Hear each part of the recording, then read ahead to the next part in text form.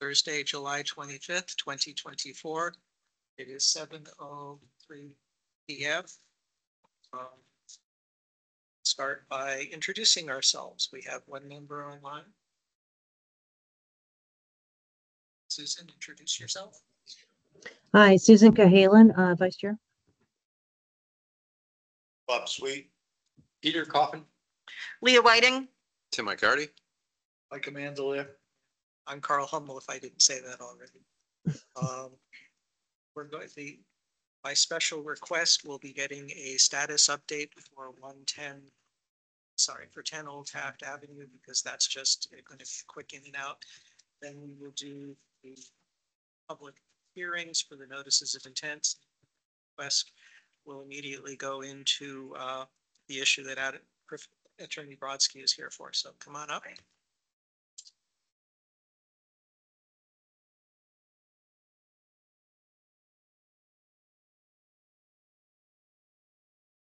The mic on over. Try. There we go. Amanda Cavalieri with Garrier and Howland, and with me is Gregory Lambert, the property owner for 10 Old Taft. We just wanted to give the commission an update as far as where we're at since the last time we were here. We've been doing some survey work. We got the wetlands reflagged out there and picked up some additional information that we need for the plans based on conversations and discussions with Isabella. We anticipate having that plan compiled within the next week and a half to be able to evaluate where the wall is in relationship to the water elevations and the abutting properties, to be able to address some of the concerns of the commission since the last time we were here about a year ago. So, but things are moving forward, and we anticipate giving you an update, like I had said at the last time I was here, is that we'll give you an update before every hearing to show you that things are moving forward, and we anticipate within, I would say, a month that we should have something before you. Yep. Any questions? Okay, thanks for coming in. You're welcome. So Thank you. You're welcome. Thank you. Yeah. Before we get to the public hearings, we are trying to introduce a new section in the agenda called Good and Welfare for the Public. Since we have members of the public here, this is an opportunity for people to give a brief, if they have issue of concern or something that they wish to bring to the Conservation Commission's attention. We would not make any decisions based on your input, but we would take it under advisement and think about whether we wanted to have it further investigated. So are you here for any particular concerns or just to listen into the rest of the meeting? Okay. Well, do you have concerns or something you want to talk to us about? Is this talk about the water If at Robin Street? no, we'll have after we get that proposal, we'll have an opportunity for members of the audience to talk about that. Okay. This is if you have anything else that isn't currently on the agenda, like my neighbor's doing something that I want to have investigated, or I want to give feedback on something that the Conservation Commission did previously. Okay, so then we'll move into the public hearings. We'll start with 220 Millville Street. Either Lavoie, D&L Design Group. We have someone that? Or? No, he's I not don't here. think Mike is here, but we did get the DEP number, and they just recommended confirming the wetland flag, which I did do, and I had the wetland delineation report that she asked to see. So I guess he's not here to close, but you can close. Remind me which one this is. What's the address? This is 220 Millville Street. It was the single family house. New construction. I can pull the plan up. Do we have any issues with it, or is it just waiting for DP's number? We're waiting for DEP comments. Yeah.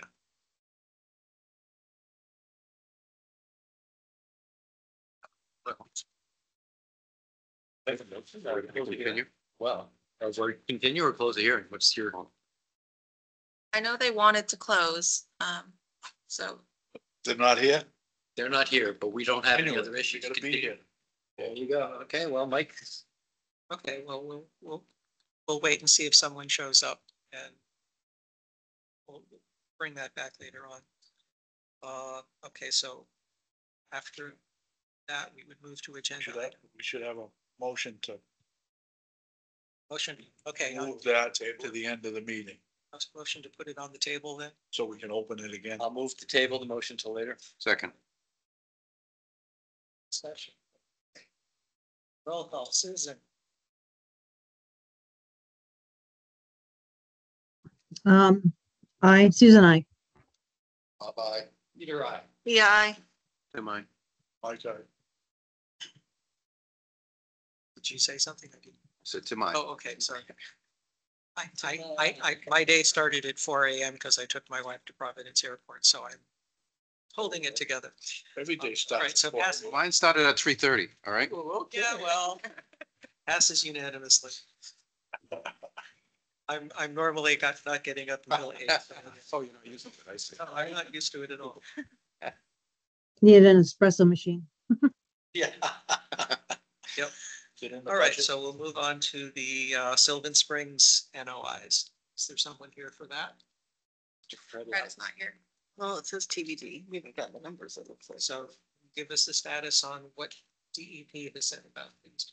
Yeah, the Sylvan Springs subdivision, they didn't have stormwater reports for Rawson Farm Drive. The open permit, 218745 is for Locust Hill Drive and Tyler Lane. So DEP pointed out we need stormwater reports for the 3 Rawson Farm Drive. Fred didn't formally request to continue, but he's not here yet, or isn't coming. So, Or we can continue without his permission, kind of, sort of, can we? See, if that or deny it, I would. Did he tell you he'd like it continued? he said it seems like we have to. I'll take that as if he's okay with our continuing. Well, I'll make a motion to continue the public hearing for 24 Rawson Farm Drive to the next meeting on August 8th. Second. Second discussion. Roll call, Susan. Susan, aye. Bye-bye. Peter, I. Yeah, I. Tim, I. Mike, aye. Passes unanimously. On to the next one. Same thing. 31 Ralston Farm Drive. I make a motion to continue the public hearing for 31 Rawson Drive, Farm Drive, to the next meeting on August 8th. Second. What was that motion? To continue. 31 Ralston. Rawson. Ralston. Any further questions? Roll call, Susan. Susan, aye. Bye-bye. Peter, I. Leah, I. Tim, I. Mike, aye. Also passes unanimously. On to agenda item 7, 22 Ralston Farm Drive. I'll make a motion to continue 22 Russin Drive. Farm Drive. Second. To when? Excuse me. Continue to when? Later on in the meeting or? Till next meeting. Oh, next Are meeting? you reading the sheet where it says that? No. There's cheat sheets. If you turn. I second the motion. Like, see the italicized things? I'm just pointing to the italicized things. Go to the next page. Flip. And you'll see the next one. Oh, yeah. It'll say at the top. Motion sheet. Not used to this quite yet. Oh, I like it. It's a great time saver. Yes, it is. And when she needs to. Thank you. Um, Underneath that, it says suggested motions. Okay, so could you restate your motion? please? I make a motion to continue the public hearing for 22 Russin Farm Drive. For, To the next yeah, meeting to the next meeting on August 8th. on August 8th. Yep. Second. 24. It's like pulling teeth. Sorry. Moved and seconded. I won't make another motion. Any further heckling or discussion? Yeah. I love a good heckle. Roll call, Susan. Susan, aye. Bye-bye. Peter, I. Leah, I. Tim, I. Mike, aye. Passes unanimously. Okay, now we'll get to the big presentation for tonight. Notice of intent for 214 and 198A for Providence Street. B number still not present. Come on up. They must be really far behind. Summer, and most of their staff got promoted. Yeah. So do you want to start, or is it Ella to start? Let's start. Yeah. For the record, I'm Dylan Lindholm. I'm the assistant town planner. And I've Scott Salvucci here from Woodard and Curran. The town has taken Woodard and Curran on as our consultants for this project. Just for some background, I think you've seen us before. This project is on a town-owned parcel. It's landlocked, but we have an easement to it. The land was donated to the town for the purpose of water, a water source. And as an increasingly scarce commodity, the select board many years ago asked the town to look into this water source to protect it and to make sure in the future, if it became necessary to use, we'd have a water source. Mendon is not self-reliant when it comes to water right now. And it would be probably very helpful for the town in the future that we would be self-reliant when we need to be. So we have select board support. We've only used grant money for this project so far. And right now we're in front of you just to continue studying this water source, not to construct anything. Good evening. So we have a number of members joining us virtually as well. Some of the engineers from Woodard and Curran staff, and also wetland scientists from a sub-consultant team member of ours, LEC Environmental. So Greg and Andrea will be speaking to this a little bit as well. And just building off of what Dylan said, you know, the big picture, the vision for the town is a reliable municipal water source. So there's a lot of work that's been gone into this over the past few years. And we're now at a step where we're ready to kind of come to you all, and the objective of the permit in front of you and the project in front of you is really access into this landlocked parcel and long-term pumping tests to evaluate the quality and quantity of the water as we continue to permit in a more detailed way on a municipal water source with Mass DEP. So that's really the purpose of tonight is to get access and perform a long-term pumping test that Andrea and Greg will speak a little bit more about. And I think we will go to Andrea first, and she'll talk about the resource area delineations, the wetlands, the riverfront, and then Greg will get into kind of the nuts and bolts of what the engineering has said, how we're going to access the site and what we'll do out there. So Before you get into questions, I'd like to set expectations for people in the audience. Fine. Could you be specific about what exactly it is that you will be asking the Concom to approve? Not at tonight's meeting because we don't have all of the paperwork from DEP, but what the next phase is that the Concom would be asked to approve. Yep. So it's really, and Greg will get into detail of this as we go, but really the permit in front of you now is access through the town easement into the town's parcel. So it's a little bit of a couple trees to be cleared, a few trees to be cleared, and a path to kind of be a little graded and leveled. And then it's access and long-term pumping. So pumping from anywhere from 5 days to 15 days straight, monitoring that and assessing quantity and quality of water, and does it have an effect negatively or positively So on the crossing stream? the wetland to get access Crossing the wetlands? of a wetland or? No, no. But again, the team will get into the more details of it. I don't want to speak out of turn, but yeah, we'll be working in the buffer zones. So. Yeah. I have some materials here that I believe I can share my screen and it should pop up.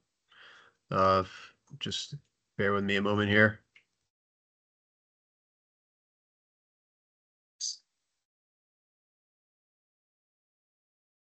Is this visible? Yes. Yes. Okay, great. I think Dylan and Scott covered our project overview and goals.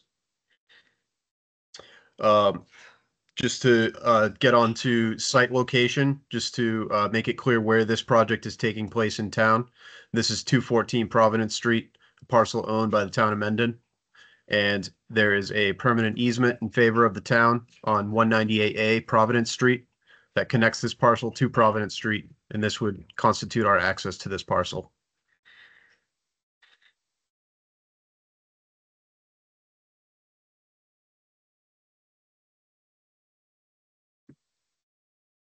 This plan shows an overview of what we largely intend to do. These 3 red dots that are located at the northern end of the parcel, these have been identified in shorter term studies that were conducted in the previous months and years. These 3 locations are potential locations for full-scale municipal water supply wells. As of right now, these are just 2.5-inch test wells. They are not full-scale wells.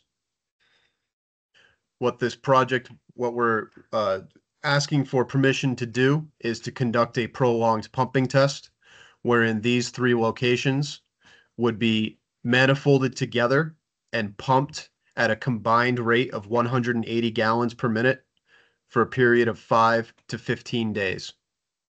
And during that time, we would measure the response in the wider aquifer. Here we have a proposed monitoring well that we would drill in September prior to starting up the pumping test. We have 2 locations here where we would drill additional monitoring wells. And then we have existing monitoring wells, this orange dot here and this orange dot down here, that we would utilize to measure the aquifer response during pumping. We also have a series of piezometers, which are basically just short tubes driven into the ground that allow you to measure the response in saturated wetland areas. We have a series of piezometers that we'll install, 1, 2, and 3. The purpose of these is to evaluate any impacts to the wetlands and to the resource areas. We'll also utilize staff gauges, which are basically just big rulers that we'll put in the stream that we'll be able to use to monitor whether or not to monitor changes in stream level during the pumping test. These 3 wells, when they're manifolded together, will pump through a 4-inch discharge hose. This hose will be strung about 500 feet down to the south, and the hose will discharge back directly into the Mill River. This is downstream of our pumping area.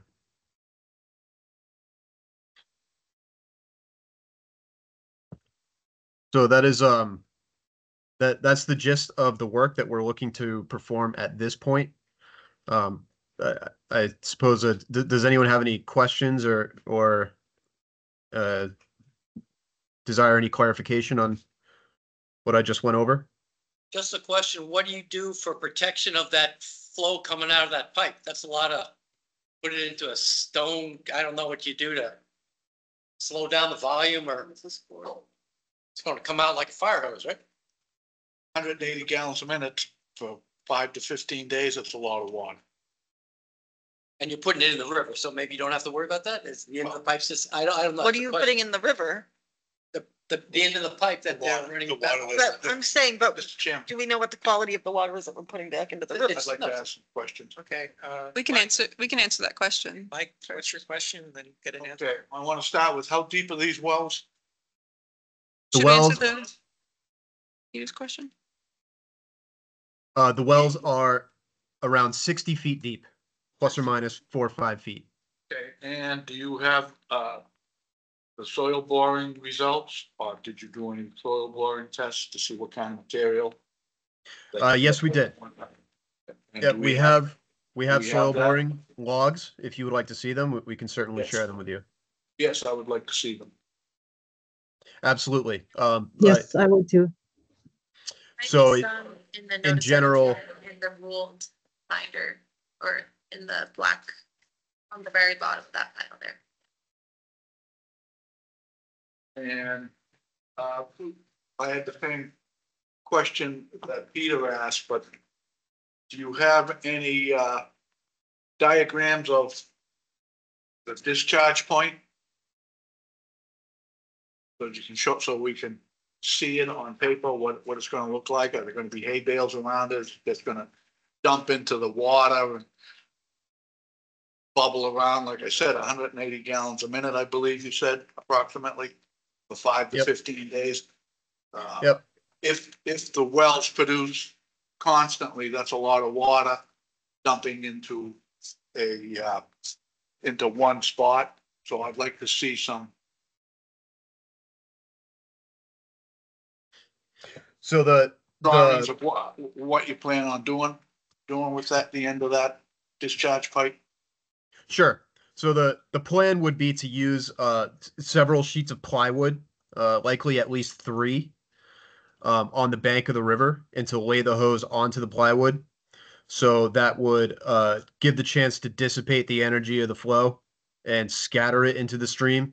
So that way it's not just like a fire hose blast, as I think I heard someone describe it, but more of a waterfall over several sheets of plywood. Right, I like that. That'll break down the velocity of the water. But what if there's sedimentation coming out of the well as well, going into the river? There better not be any sedimentation coming out of these wells, in which we got, in case we got a problem, right? Well, we don't know. But they're going to be checking the quality.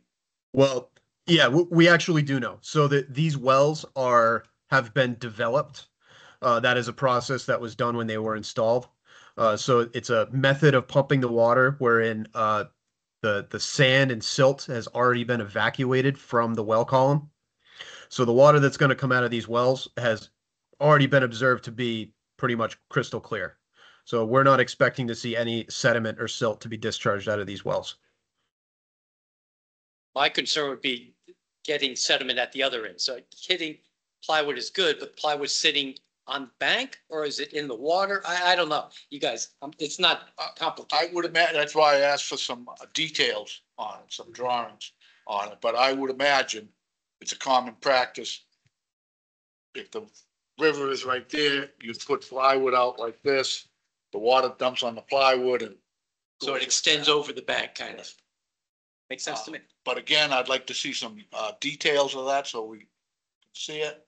I'd like to see the detail of the wellhead that's gonna be at the end of the pipe that you're driving down. I'm sure there's gonna be a screen on it, which I'm sure would keep the silt and the sand. That's why I want to take a look at the soil samples to see what kind of material it is. Can I ask about the piezometers? What are they measuring for? Groundwater going up and down.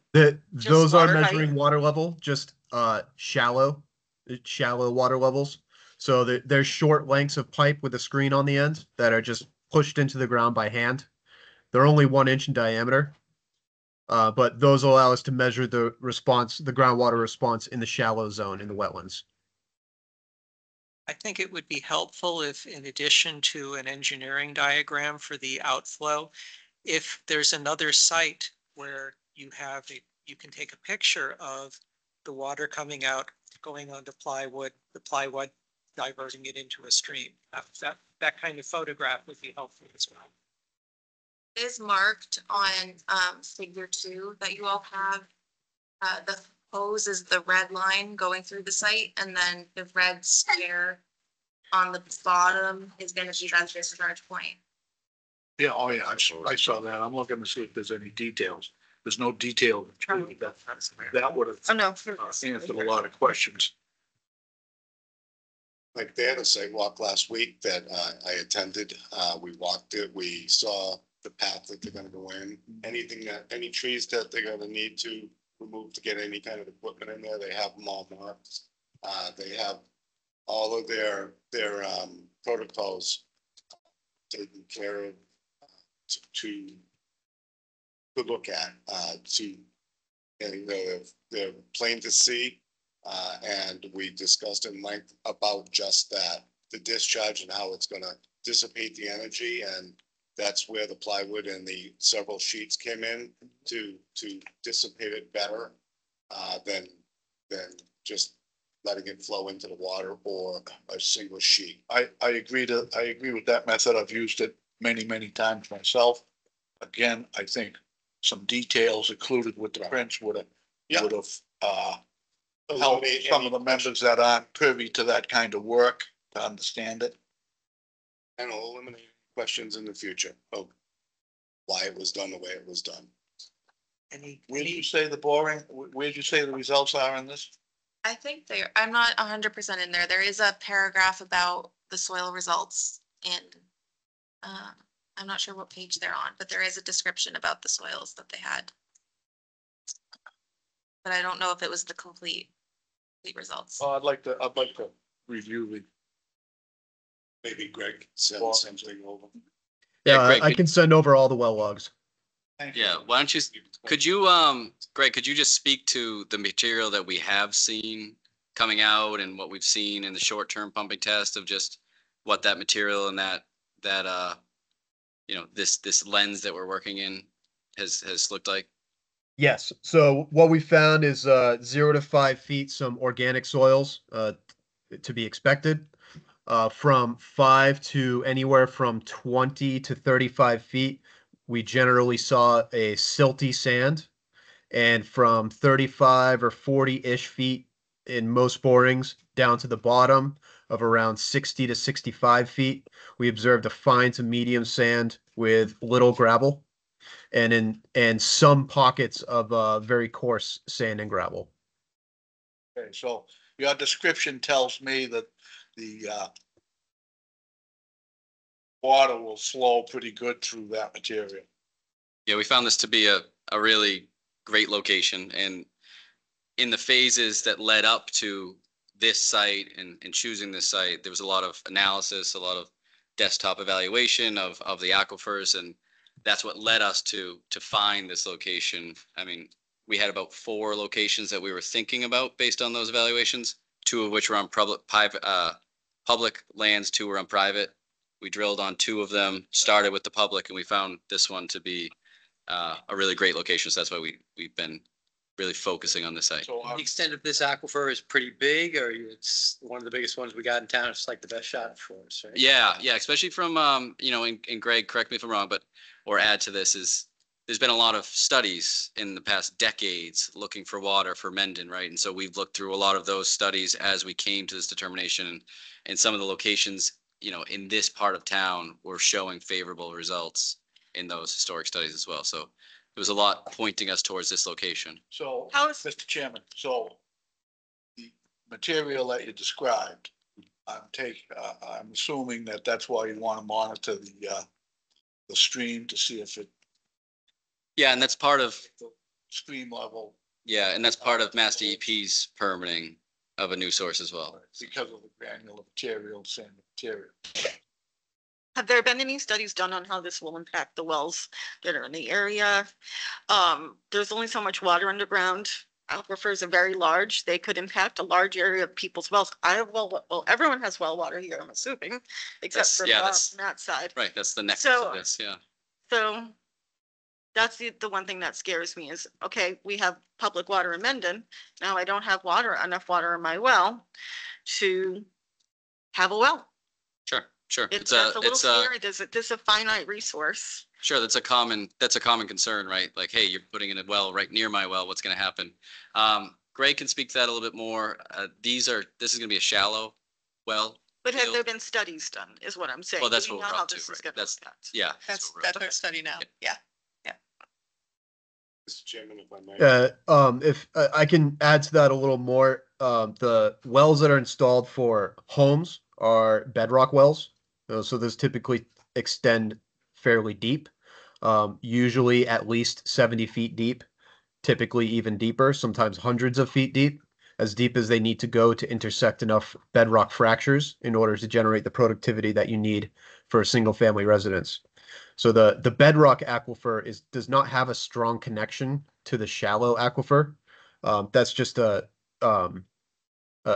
general observation about aquifers in the state of Massachusetts. So people's single family homes could be affected by a municipal scale bedrock well because it would be pumping from the same aquifer, the bedrock aquifer. But in this case, we're pumping from the shallow overburden aquifer. So we would not expect it to impact any wells at a single family residence that is tapping the bedrock. Where's the closest single family well to this site? That would be at 198 Providence Street.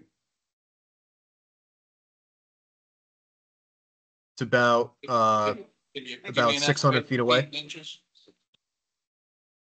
I'm sorry. 600 feet away. I'd be nervous. I'd be nervous. There are plans to reach out to the homeowners to monitor their well capacity. Hey, it's first come, first serve. I'm sorry. It's like, there's no, Well, they were there first. no, well, no, it's, you don't have a grandfather right to the aquifer. If you can't stop your neighbor from pumping out of his land. Well, and I think one of the things is we'll have monitoring points right between where we're working and those properties on Providence Street and Deer Hill. So we'll be seeing that, but at the same time, as Greg was saying, they're in a different aquifer than us. That's the whole reason why they're doing this test for 5 to 15 days. Yeah. So they Find have out. a good idea of how it's gonna affect the, what we call in the industry, the cone effect of when you pump out of one spot, the water just doesn't go down like this, Yeah. it comes like that Yeah. to it. I just have a kind of a ballpark question, because how many cubic feet per second is in the West River? So if all that water, how many gallons we're going to take out? Is that going to lower the river down 2 inches, or are you going to be able to measure or model that, or yes, or? Yeah. I mean, Yes, yeah. I can answer that.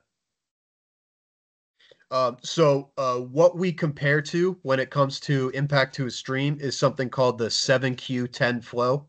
So that is the flow in the stream of the 7 driest days within a 10-year period. So that reflects essentially the lowest of the low flow of the stream. And by Mass DEP guidance, you are generally prohibited from pumping at a rate that exceeds 50% of the 7Q10 flow. And the sought rate, the rate that we would seek to permit is I don't have the number exactly in front of me, but it's something like 35 or 40% of the 7Q10 flow. So we are significantly below the threshold wherein we would require special permissions and special monitoring. And as far as what that 7Q10 flow is, I'm just trying to remember off the top of my head, but it's something on the order of like 40 or 50 cubic feet per second. So it's quite a bit of water. Thank you. Chairman, Yeah. Susan has a question. This might be this is her wheelhouse. Susan, go ahead. Have a question? Hey, thank you. Quickly, I was looking through your package. I did not see any analytical data for the water. What kind of data? Water quality? Analytical? Yeah, any analytical that's required by the town. For example, when I built my house here, we had to run a full suite of analytical VOCs, et cetera, et cetera. Oh, yes, absolutely. That's a big purpose of this test is at the conclusion of pumping, we're going to collect a full battery of tests, is dozens of analytes that we'll be sampling for. We have collected various water quality samples up to this point just to get like an initial baseline sort of screening value of what the water quality is. And we'd be happy to share that data with you. I think a lot of these questions, right, are around like what's going to happen, what's going to affect, and that's the purpose of all of this, right? Like that's why it's important to get in there and see what happens when we pump at not just a short period, a 4-hour period. What happens when we pump at 5, 10, 15 days, like this would produce for a municipality, right? So we need to make sure that it's there and the water's there, the quantity, as well as the quality, as well as the environmental sensitivity around it. So a lot of these questions are completely valid questions, and that's why this test and this access is so important, is to see what happens. And, sorry, and to reiterate, we're not looking to permit a permanent well right now. We're looking to test. We want to find out if this is a water source that is effective in any ways. Is it productive? We're not looking to actually construct that right now. We're just looking to find out. By getting all your information. So you can- Well, yeah. You know, in a year, in 50 years, we don't know. But right now, Mendon is not self-reliant, and we want to make sure that we protect this for our kids, our grandkids, whoever actually will need it in the future. If it's needed, we'll have it. Well, that's it. Put the well in, then you do have some protection, right? You'll have the Well, zone 2 or something. Yeah, there's things, yeah, right, We're there's looking to things in protect the it works. now Right. and test it and find out what we have. groundwater protection district, zone 1, wellhead protection district, areas. Yeah, so it's an important thing that Dylan's mentioning there's a lot, this is just one hurdle in a series of many hurdles. We've cleared a number to this point, and there are many more in the way before we get to any type of breaking ground on construction. There's a lot more questions, and this is just, a handful of them here. I have two new questions that are related. First one is noise. How much noise is the pumping going to be generating? Is there noise to be expected when the water coming out at the outfall? And second, how will you decide whether 5 days is enough or if it needs to go for 10 or 15 days? Yep. I think Greg will be able to answer all of those for you. Sure. So as far as noise, the pump will be powered by a generator. So a small engine. So that's the level of noise that you can expect. We're pretty deep in the woods. So I can't imagine that it would be very much of a nuisance noise.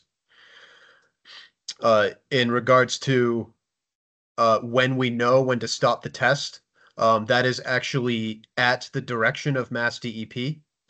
What we are looking for is less than 0.08 feet of change in drawdown in a monitoring well at the center of the proposed well field over the previous 24 hours of pumping. So once we see that very small change, less than that small change occur over a period of 24 hours, we get Mass DEP on the phone, talk to them, tell them what we're seeing, and then they give us the final approval of whether or not we can shut down the test. And when does who monitors this? Is this somebody who monitors this 24/7? There's some kind of sensors, Bluetooth. Someone going to be Someone on camping site. out? Did you say fences? No, Or- people, who's Oh. on site? Yeah, Sensor. there's a 24-hour. Sensors. Yeah, right. There's a drill company that we've subcontracted that they'll be out there 24/7. So someone's going to go camping. Yeah, they'll probably have a series of, 3 people rotating on 8-hour shifts, really. They're not sleeping, they're. Yeah, they're watching. Yeah. Somebody's got to gas up the pump. So any other questions, Mission, before I open it to the I audience? have one question, Colin. Yeah. Natural heritage, isn't this box turtle zone? It is. So, They're doing their review now. okay, Wow, that was good, Tim. okay. So, when is the testing gonna take place? Yeah, What so time of year? we actually do have a number of more slides, and They're gonna we can expedite this a little bit. We've probably gone over a number of things that are on the next slides. But we can continue our presentation. There's probably a little bit more information coming for you for all these answers here. So Okay, go ahead. that's in here. Take it away. So I think Uh, Andrea's going to jump on now. Yeah. That's right. Andrea Kendall with LEC. If you can go to the next slide. So in this past early spring, LEC conducted a site-wide wetland delineation. In addition, and I'll go into those details, in addition, Brian Madden from our office is a the wildlife scientist conducted a habitat evaluation for each of the 3 species listed at the project site. He prepared a wildlife habitat report. He prepared a turtle protection plan. He submitted all the necessary information to Natural Heritage to initiate their review. Right now, that was submitted July 3rd. They typically have a 30-day review, so hopefully that will be completed in the next week or so, a couple of weeks. Miss Deanne Merrill is the analyst from Natural Heritage. So they're having their sidebar conversation to facilitate this joint MESA and Wetlands Protection Act review. In terms of the wetland resource areas, obviously we have the Mill River that flows southerly along the eastern portion of the site. It's a nice meandering, slow-moving river, a very, very beautiful site. And to the west of that, it transitions into a marsh, wet meadow, if we keep going up gradient into a scrub shrub and then forested wetland along the edge. So the green line is the BVW delineation. There's a central green line that actually, if you keep on going to the right, there's an upland island that was delineated there as well, just for reference purposes. While you have your cursor on the red line is the 200-foot riverfront area offset from the Bankamine annual high water line of the Mill River. And as we head south, we have another river that comes on site, flows easterly from the Providence Street. It's Round Meadow Brook. And so that has its own riverfront area as well.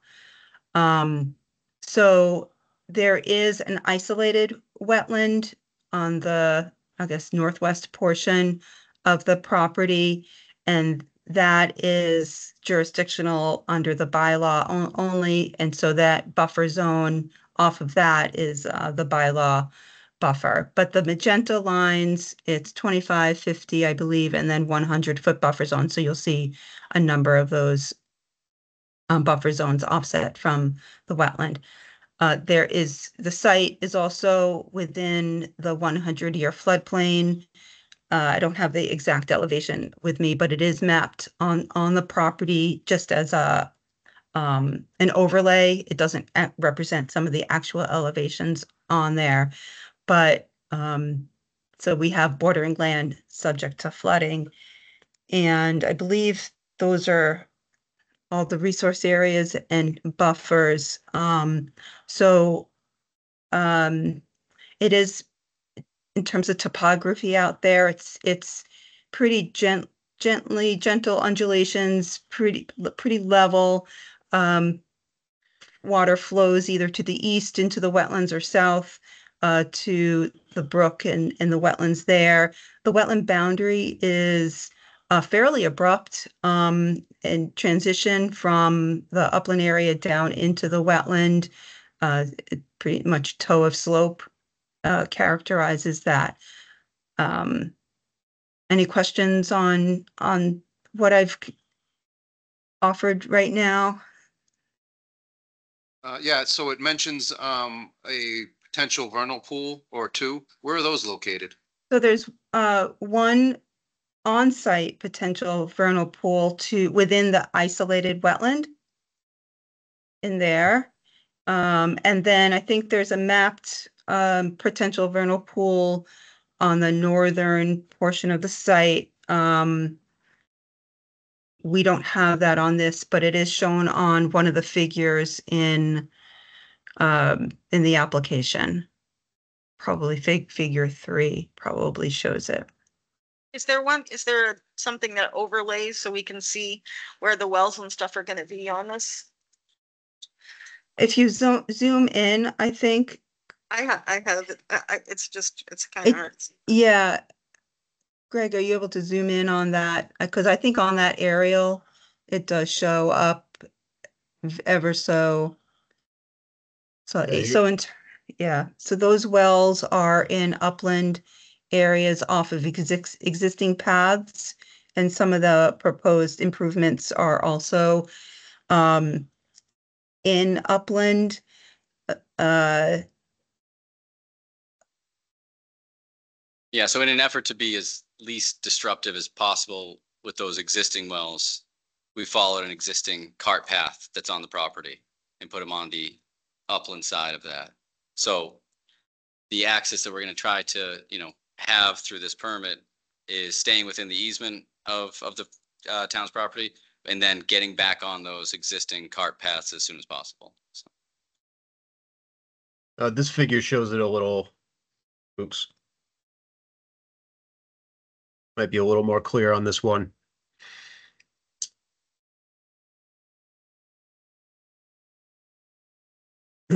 Where this is largely an existing path. It's almost entirely an existing path that goes through the woods and then travels up to the north. And then our 3 pumping wells are up here towards the north end of the property. And yeah, this path is an existing cart path that we utilized in order to get in there with minimal disturbance.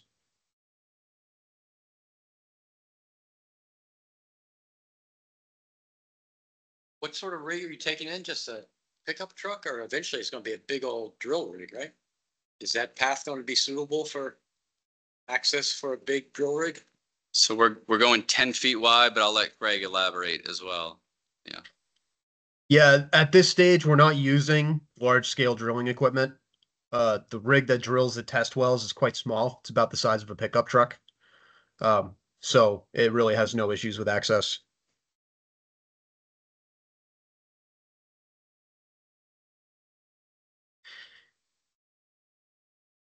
You want to keep going, Greg? Slides. Sure. Presentation. Yeah, yeah. We'll try to wrap up the slides here and get to questions. Sure. So in terms of access and our overall work plan, we have some trees that are marked for removal in this area right here. This is just to widen up the existing path so that we can get the drill rig in there more easily within the town's easement. And along this area right up in here, we have about another 9 trees that are marked for removal to widen the path, and also removal of some brush just to widen things up a little bit to make it easier to drive in back here. For the additional test wells that we're going to drill, these red dots here, there's an existing path already, so there's no improvements that are required in order to get the access that we need back here in order to drill these 2 monitoring wells. Otherwise, to access the stream, we do need to cross the wetlands on foot. So our plan is to lay down planks as needed over any areas that are soft or muddy, just to try to minimize the impact of our foot traffic. We'll need to walk down here to get to the edge of the stream so that we can take readings off of our piezometers and staff gauges. And similarly down here, the way that it's shown is a little off. We'll put the discharge right next to the planks, so we can get down there and observe the discharge and manage it and make sure that and keep an eye on it to make sure that we're not causing erosion and adjust it as necessary. Will the planks be removed at the end of the test? Yes. Everything will be removed at the end of the test except for the wells themselves. What's the method you're gonna use? Cut the trees? Yeah, are they gonna get and truck? brush? And what do you plan on doing it? Are you just gonna throw it off to the side, or do you plan on, with the brush, putting it in piles? So you create some wildlife habitat, and the trees themselves, the large pieces of wood, are you just gonna let them lay there? You're gonna cut them up into smaller pieces? Again, after it's all said and done, what's that gonna look like? Sure. So we've engaged a tree work contractor to do this work. The plan is to cut and stack the timbers on site in lengths no longer than 10 feet. We plan to stack the timbers just off the side of the path neatly. And but we can certainly accommodate if you have any preference in terms of where the timbers should go. We're happy to adjust that. But right now the plan is all timbers that are felled are going to stay on site. But you plan to chip some of it to improve the road, yes? Yes, that's right. In some areas where the path is a little soft, we will chip up the timbers into wood chips about 4 inches in size to lay down on the road, just to prevent tires and such from rutting the mud, rutting into the mud and potentially causing an issue. The wood chips will be used where needed to firm up the access road. I'm all for chipping, and if not chipping, right, you don't want to leave a big pile of slash. Was it good practice under 2 feet or something, or it's just, it's That's why I asked a question. Yeah. And is it included in the plan? I didn't, No, there's a contract with a firm that they're gonna use best practice. well, I'd like it documented so that if, when we go out there and say, hey, I thought you were gonna clean up the place, and we've got nothing to say that this is what was supposed to be. That somewhere in this, Yeah, if it's not in our narrative, we can add that to the narrative. please do. Yeah. Again, you understand what I mean? Yeah. I understand you can't make an omelet without breaking eggs, but that doesn't mean you throw the eggshells on the floor. Was there a preference for the brush? You said you'd prefer it to be piled up? Well, if you're gonna drag a chipper in there, Chip up it the all brush. up and let it scatter will Actually, help can you- it disintegrate and add to the, I just want to make sure we heard the commission's Trees that are preference. left in big pieces are actually good for Yeah. habitat. Yeah, not- that's what I thought. Not little pieces, big pieces. It Yeah. creates habitat for bobcats, foxes, all those good things. That's what I was So, hoping. Yeah. So your tree removal plan, make a proposal on what you're gonna do and then people will Sure. give their opinions. That'd be great. Once you have something in writing. Sure. Next slide. Yes, yeah, Greg's driving, probably taking notes at the same time here. So how many more slides? Is schedule our last? This is it. Okay, great. So here we go, Tim. We plan to clear in early September and the prolonged puppy test in late September into early October, depending on if it's 5 or 15 days, right? So, which we feel like is, substantial time to get here back from Natural Heritage, close with you all, and, if that's weather. the case, so. Cool, bugs will be disappearing. Anything else, Andrea, Greg, you want to add before we open up to more questions? I'm good. Thanks. Yeah, that's all I have. Question for Leah, our horticulturalist specialist.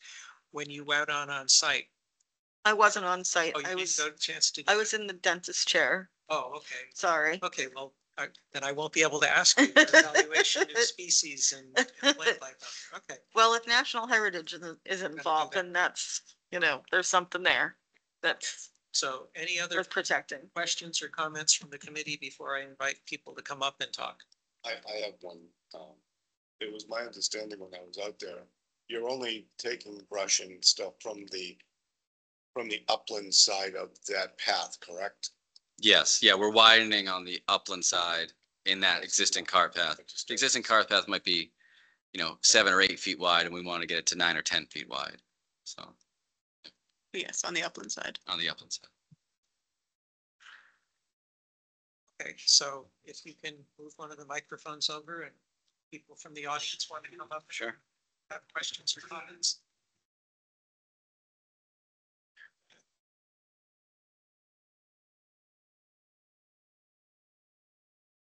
From the audience, questions?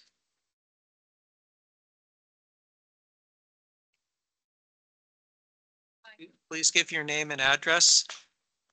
Hi, my name is Wendy Burbidge and I live at 200 Providence Street. This is happening right behind my house. So we have known everything that they've been doing. So when somebody said that it's really far back in the woods, it's not that far back. So my concern is so many things. Sorry, it's a little nerve wracking to be up here. Thank you. Appreciate that. For me, first and foremost is, my family. We've just moved here. It's 3 years this month. And we love it. We love Mendon, the town. We love the small community. I don't want to prohibit fostering good things to happen in the town, but it is concerning because the first interactions that we had weren't necessarily very good. There was some mishaps with property lines and communications that supposedly were happening and they weren't happening.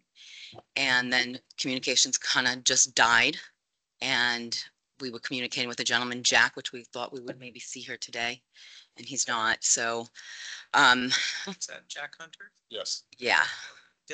Dylan is here from the same planning board department. Yeah, and we did meet with Dylan, and then she's the one who actually stopped all communication. So that was a little heartbreaking, a little hard, being the person that lives there and then not being able to get that communication continuing to go. So my apologies, but that's what happened. It wasn't our property, but it was right behind our property. It's our neighbor that's here tonight. It was one of his trees that wound up getting cut down. That tree was over 100 years old. I do know that there are protected things in the backyard and where the town also has access and owns, and I'm concerned about that. I don't know that my concerns were necessarily heard. I didn't feel heard. So it was nice to hear some of the things that you brought up, and I thank you guys for bringing them up because it is important to me. The wildlife, the plant life, the wells, we're all on wells here.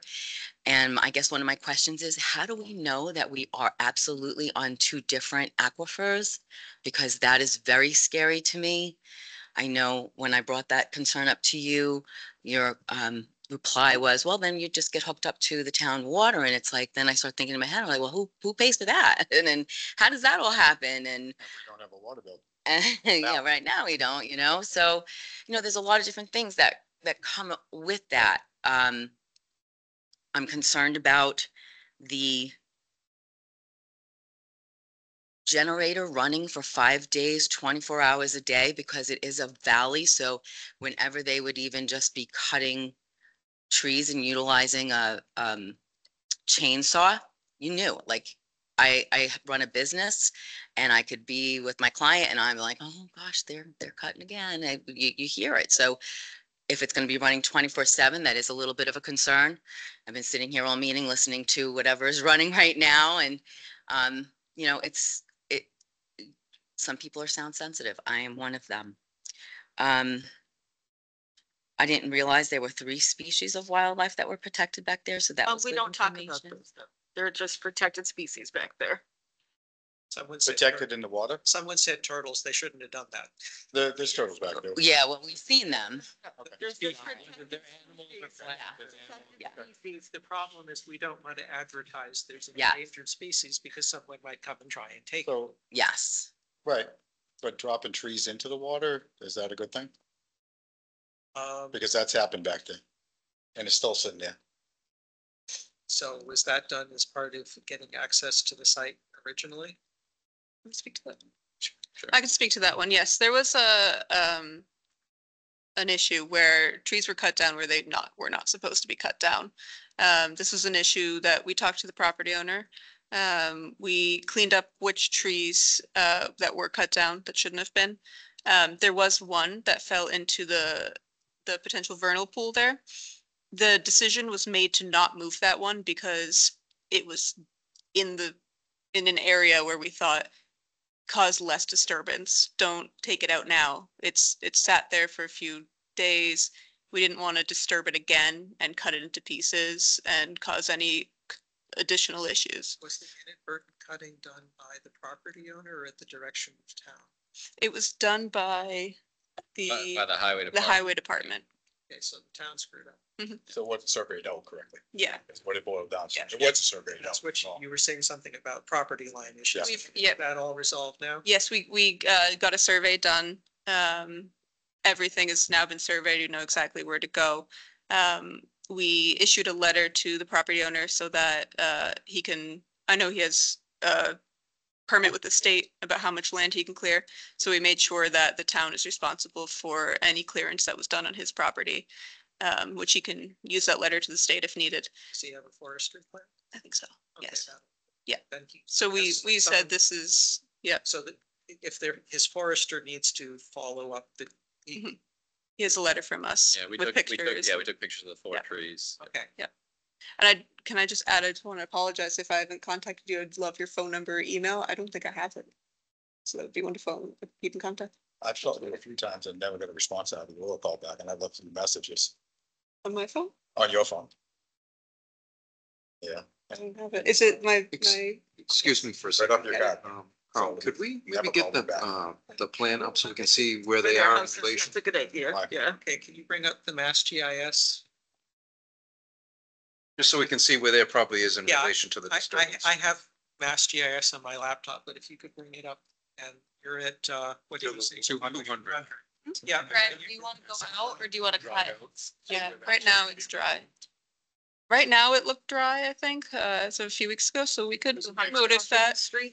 I don't. if think that it makes sense. I don't Yeah, I'm not an makes sense. expert on that. We would have fallen or could have fallen in there anyways. It's, stuff falls. There's a good amount of, well, you saw, you actually asked Yeah. the question, Yeah. what's this down tree? And it was just a down tree that, Had fell been within there. a storm or something, right? Yeah. So there's a lot of that out there. And like we mentioned earlier, it does create habitat. So, but it's up to you all, right? So. I mean, if it eases concerns and you're gonna have a chipper there anyways, it's a small tree. Run through the chipper. Nobody's getting the tree out of the wetlands, right? It's, We can do Yeah, that. can't anyway, winch yeah. it out. I would have, Andrea could maybe speak to whether we should pull it out or not, but I would have the wetland consultant consider that. Bring up, Mass GIS That's, or, I'm not sharing. so grab control. This is it right here, by the way. This is all national heritage right here, a priority habitat. All right, so I heard you This is say 200 right here. property boundary issues, but those seem to be taken care of. Lack of responsiveness, the two of you can go exchange contact information after we're done with this. You also expressed a concern about aquifer. One of the members of the committee, you're familiar with the difference between the shallow aquifer and the bedrock aquifer. So he's going to take a look at their core samples and he will then be able to say, yep, there are definitely, from the description of the core sample, they're saying it's sand. So he would have the expertise to say whether it's going to impact a bedrock aquifer or not. You also asked about noise, which is what I did. So my question would be, can you put a cover over the generator or do some sound baffling? I believe those exist. So yeah, I mean, that could be Lean a another piece of mitigation. plywood anyways, at least that. Yeah, That's that. a mitigation to noise, certainly. Yeah. Get it off to the woods. Yeah, because I work during the day and I don't want to hear that at night. one of the things I will be working with Dylan on probably is whether the town gets a noise ordinance, a noise bylaw, because currently we do not have. I've seen that come up on the town page, so yeah, makes sense. So we're gonna, Okay, so are there other issues that you wanted to raise that we can ask them to address before they come back for their next presentation? I guess my questions are in regards to that access road. It kind of speaks almost like it's like there and it's really kind of not. So I know a couple of times it was mentioned too. 200, yes. Yes. That some trees, a few trees, do we know how many? 17.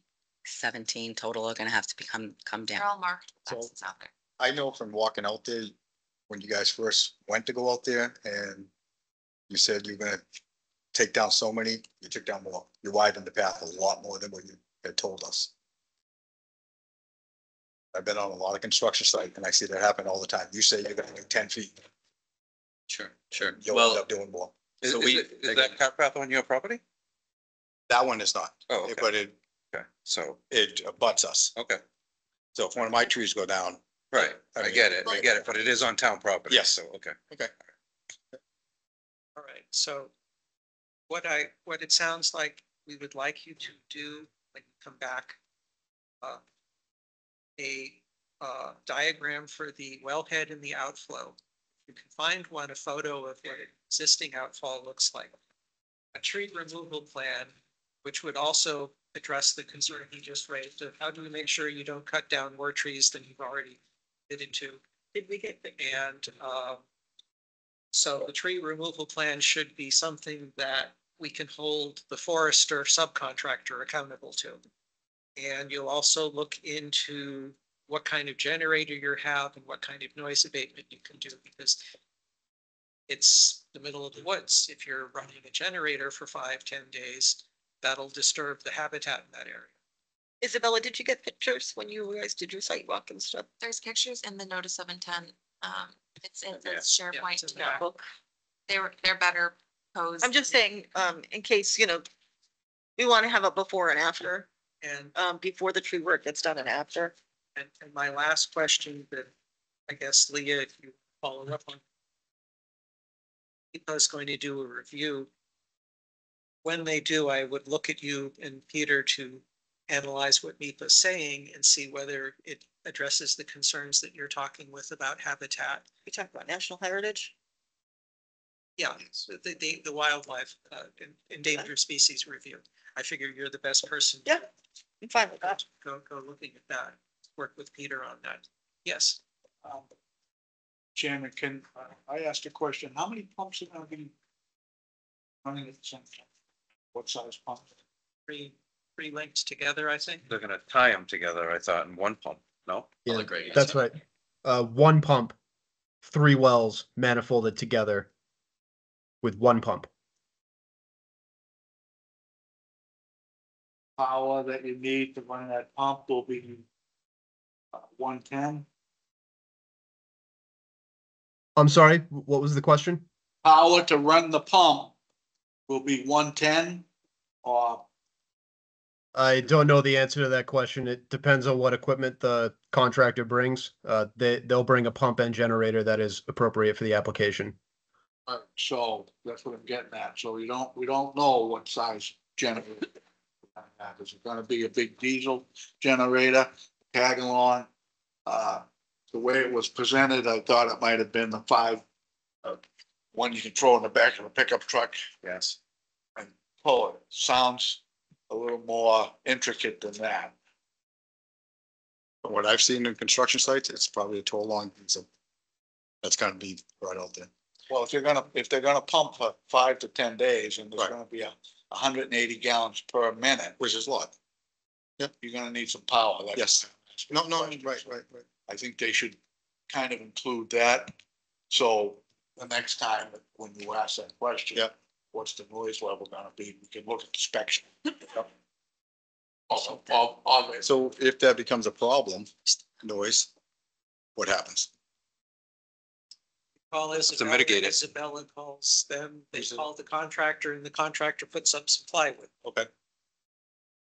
Can I just ask a couple of questions? Dylan, so is this a project that you're pretty much overseeing as far as people going in on the property and stuff like that? Now I am. You are. I wasn't in the beginning of the project. And now I'm there almost every time there's going to be major activity. I know Woodard and Kern has had some people walk in and out to do some monitoring. I'm not there for that. But now any tree activity, I've been there for site walks. I'm there now. That's what I was getting at, because just a little bit of experience. So over the years, we've had people come in with cutting plans. And if you're gonna be, the point person or involved, I would definitely make sure their property line is marked clearly, because these We guys have come flags in out there now. and they have cutting plans, and some of them are Don't kind know. of loose, and we've gone through it in several different areas in town. Peter, I'm sure 5 you were. years ago, Michael. they went and cut down. the- Yeah, Yeah. so Yeah. just so, I would just be, After this last issue, I said I wanted to be there every time that something happens. Or at least make sure it's clearly marked, Exactly. and the And person. this knows time all they're the trees marking are, to stay on- yeah, To stay on the right property. exactly. Yeah. That's all. Yeah. That's my goal. And that's why I'm out there. I know a lot more now. you can't babysit everybody, unfortunately, Yeah. but hey, the more But information. I'd rather the be better. there than not be Yeah, there. yeah. Sometimes Absolutely. tree companies get a little overzealous. Happy. Yeah. Yeah. Happy. I Yeah. also think there's been a much clearer communication with Woodard and Curran and the property owner whose easement we hold on. Yeah. You're always much better to hire a tree company that's full of arborists. Yeah.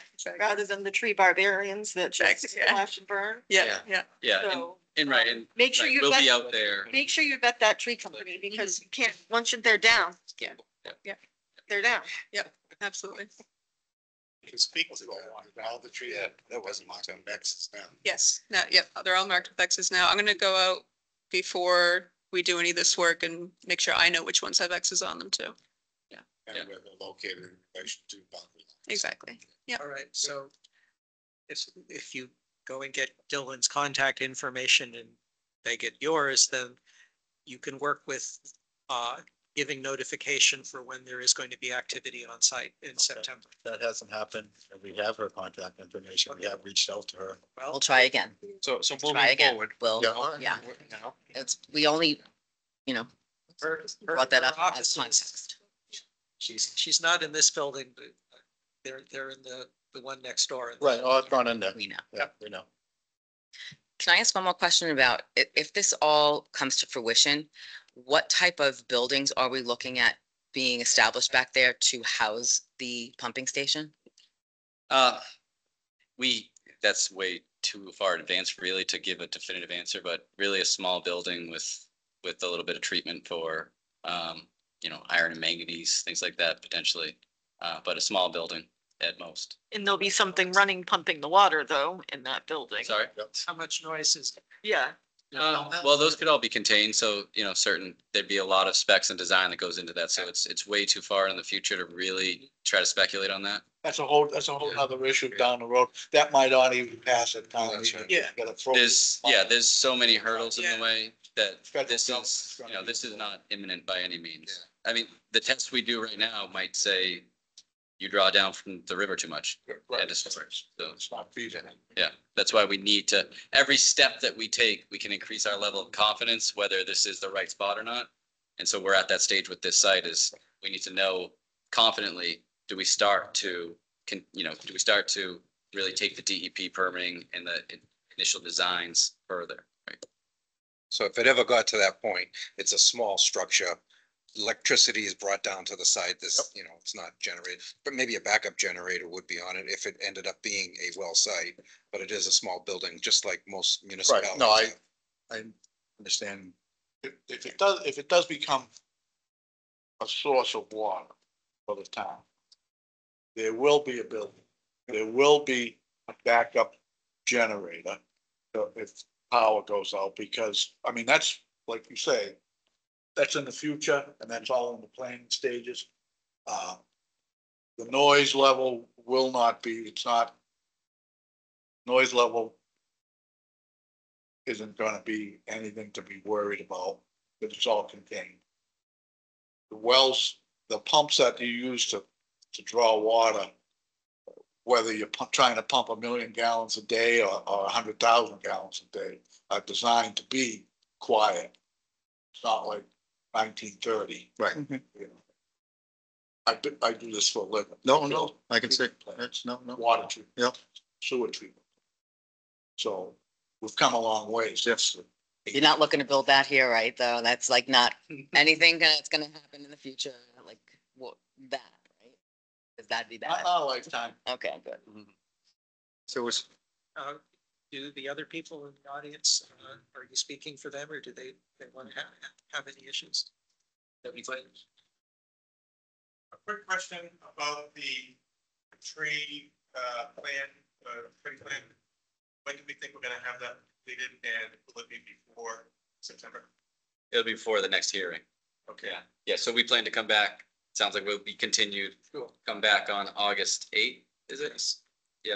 Okay. And we'd have that all prepared before that hearing. So we'll get to work and get to answering these questions, get to providing the details and the plans that answer these questions, get them to the commission so they have a chance to digest them. So that when we're back here 2 weeks from now, they can feel like their questions and the butters questions have all been answered sufficiently. That's Number 8. Once they, In the office, if you want to review the minutes further, anything you want to see is in my office.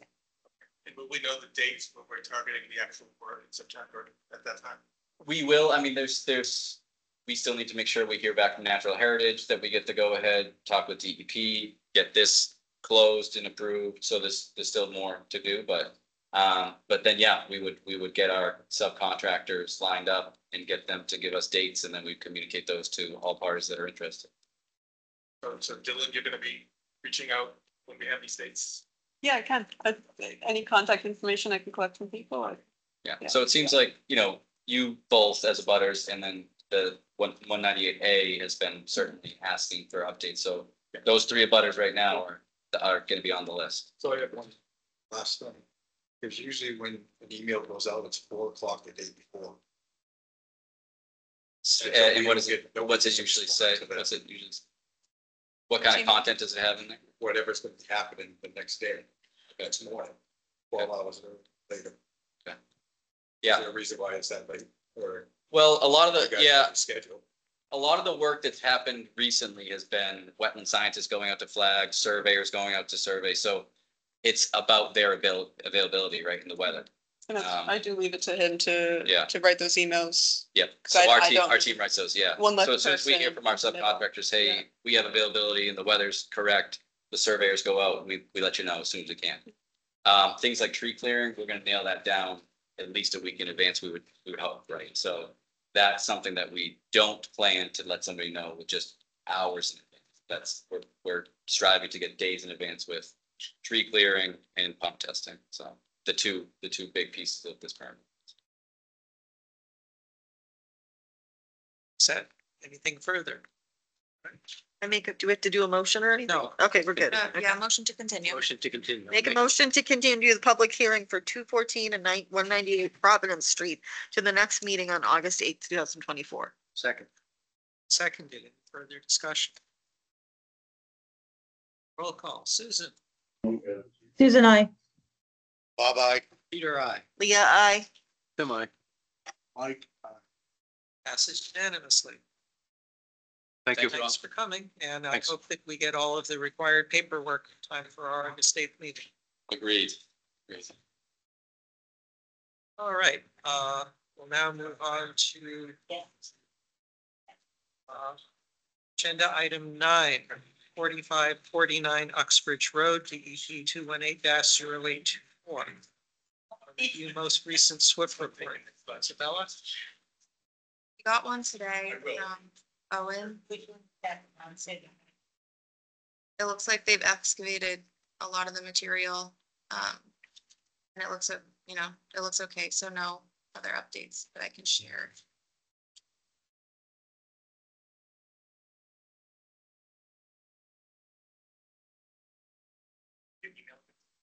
So they have the box culvert footings in. That's the main change besides excavation on site. They've excavated a lot of the area that was blasted. Has the blasting been completed? I think they are still hammering out the material they need to, so I think there is still a second round of blasting needed. Have they created the channel where they want the stream to end up yet? They have, Because it would be nice to get that a little finished before we put water into it. yeah, they have, this photo has the grass growth and the channel where it is. I think all the wetland replication is halted because they're trying to get the box culvert in, and they haven't made progress with that, with the blasting. Mr. Chair, what was the result of the field visit as to whether it was going to be cleaned up? Is that, did I miss a report on that? We're waiting for the SWIP inspector to say it's dry enough. Okay. And then you would contact the people we hired to do the company we did for the peer review. So we'll find out more about that and when Sean and his team is in here in 2 weeks. All right, there's no action for that. Agenda item 10, 134 North Avenue, enforcement order review existing conditions and mitigation plan. The applicant requested to continue on this, so I don't need to go over to an assistant. So we'll bring this up again. The recommendation, Isabella. This is not something that we need. It's not, there's nothing imminent, so it's okay to wait for them to come back when their team is available. They're still analyzing the core samples, and I'm hoping that they give the core samples soon enough for us to not have to give it to us so the rest of the committee can review it for a couple days. All right. Now we'll move to agenda item 11, 133 North Avenue. Review and discuss activity that may be in violation of the Massachusetts Wetlands Protection Act and Wetlands Protection Bylaw. This is what Brodsky is here for. Isabella, could you give a brief overview of what the issue is, and then we'll let Brodsky speak. Yeah, again, this was the complaint I brought up last week for violation that was brought to the office.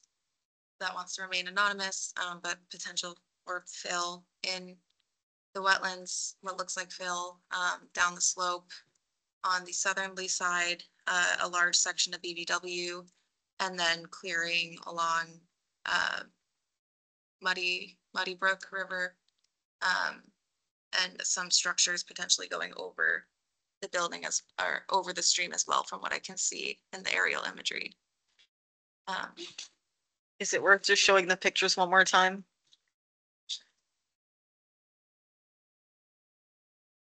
Have not had a recent review with town council on this parcel. My expectation is that I would not be needing to recuse myself on this one, but Susan Cahill, our vice chair, might need to. But we are not going to be doing any deliberations this evening. We're just going to be hearing what Attorney Brodsky has to say, and then probably, well, we'll see what we want to do after we listen to his response. Before you continue, can you just, so get our bearings here? So this is Hopedale Street and North Ave. Okay. Here's the existing barn on the property. This is a wetland delineation from when these 4 houses got subdivided. And this was submitted with a building plan when the garage got demolished by the current owner. Here is Muddy Brook coming down through north-south. And then you can see the BVW extends up the property with the delineation. So, when were those, that delineation that you talked about when those houses were built? What year was that? Do you know? The delineation is submitted from 1998, but the aerial photos do indicate that that area was always wet. I saw some aerial folders that I was looking at. That's why I wanted to get my bearings back before. It might have been just before those houses were built that, it didn't show anything going up gradient, but, but that was on Google, imagery. So I was trying to get my bearings as to what we were talking about. So there's a wetland up gradient behind those lots? There's the wetlands here. This is map DEP 2, which is actually smaller than the field delineation showed. How far back did you go aerial wise? So When you, here's 1990. You can see it is wet through here, or it seems to be wet, and you can see Muddy Brook. can you enlarge that? Shows wet where? There's always some vegetated strip here. Where it wasn't mowed, where the fields. So you see the edge of the field appears to be following this area. You can't tell it's wet. It's different vegetation, right? So It doesn't look any different. Now look at this picture here. Let's see. well, it's green. What year is this? It's green in times of drought. Everywhere else is dry. It's so far uphill from like the river. That's why I was looking at it. I'm like, Yeah, how does why it go? it would- How does it go uphill? Okay, thank you. 2008, still with the BVW system coming through here. And it's still there here. So there you can see more of a defined, appears to be more of a defined channel. That's after the house is done. Oh, yeah, there's houses there, yeah. Why that bright green? So that's a chemical lawn. Yeah, but it is. It's almost- a lawn on crack. Sounds great. Put in AstroTurf. But And where's, isn't that on his property? No. No, or is that the stone wall? So now, well, from now we get, Is the property line that defined line right there? Yeah. so that would be the stone wall. Makes it easy. set in an area that was mapped wetlands. And then there's some structures here going over Muddy Brook, which would be impact potentially to land underwater bank. Those were never there? BVW. Those were never there before? They're not in these ones now. Do we know what that is? It's a bridge or a walk, something to walk across? It appears a bridge and a small structure here, but I'm not sure. Like a shed or something like that?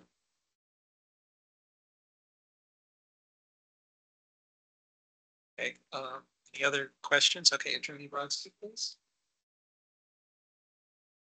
Well, thank you. Good evening, everyone. My name is Adam Brodsky.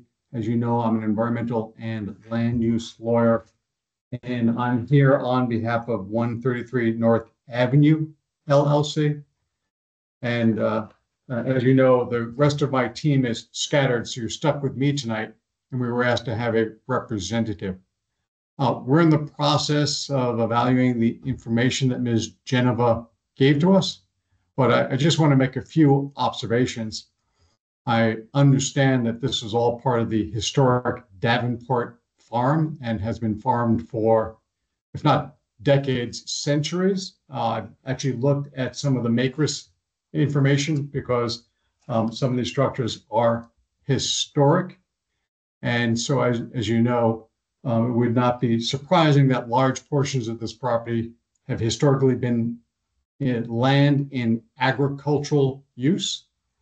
And that it would not surprise me that many of these activities are normal improvement or maintenance within the land in agricultural use, which would be subject to the agricultural exemption in the State Wetlands Protection Act, as well as your local bylaw.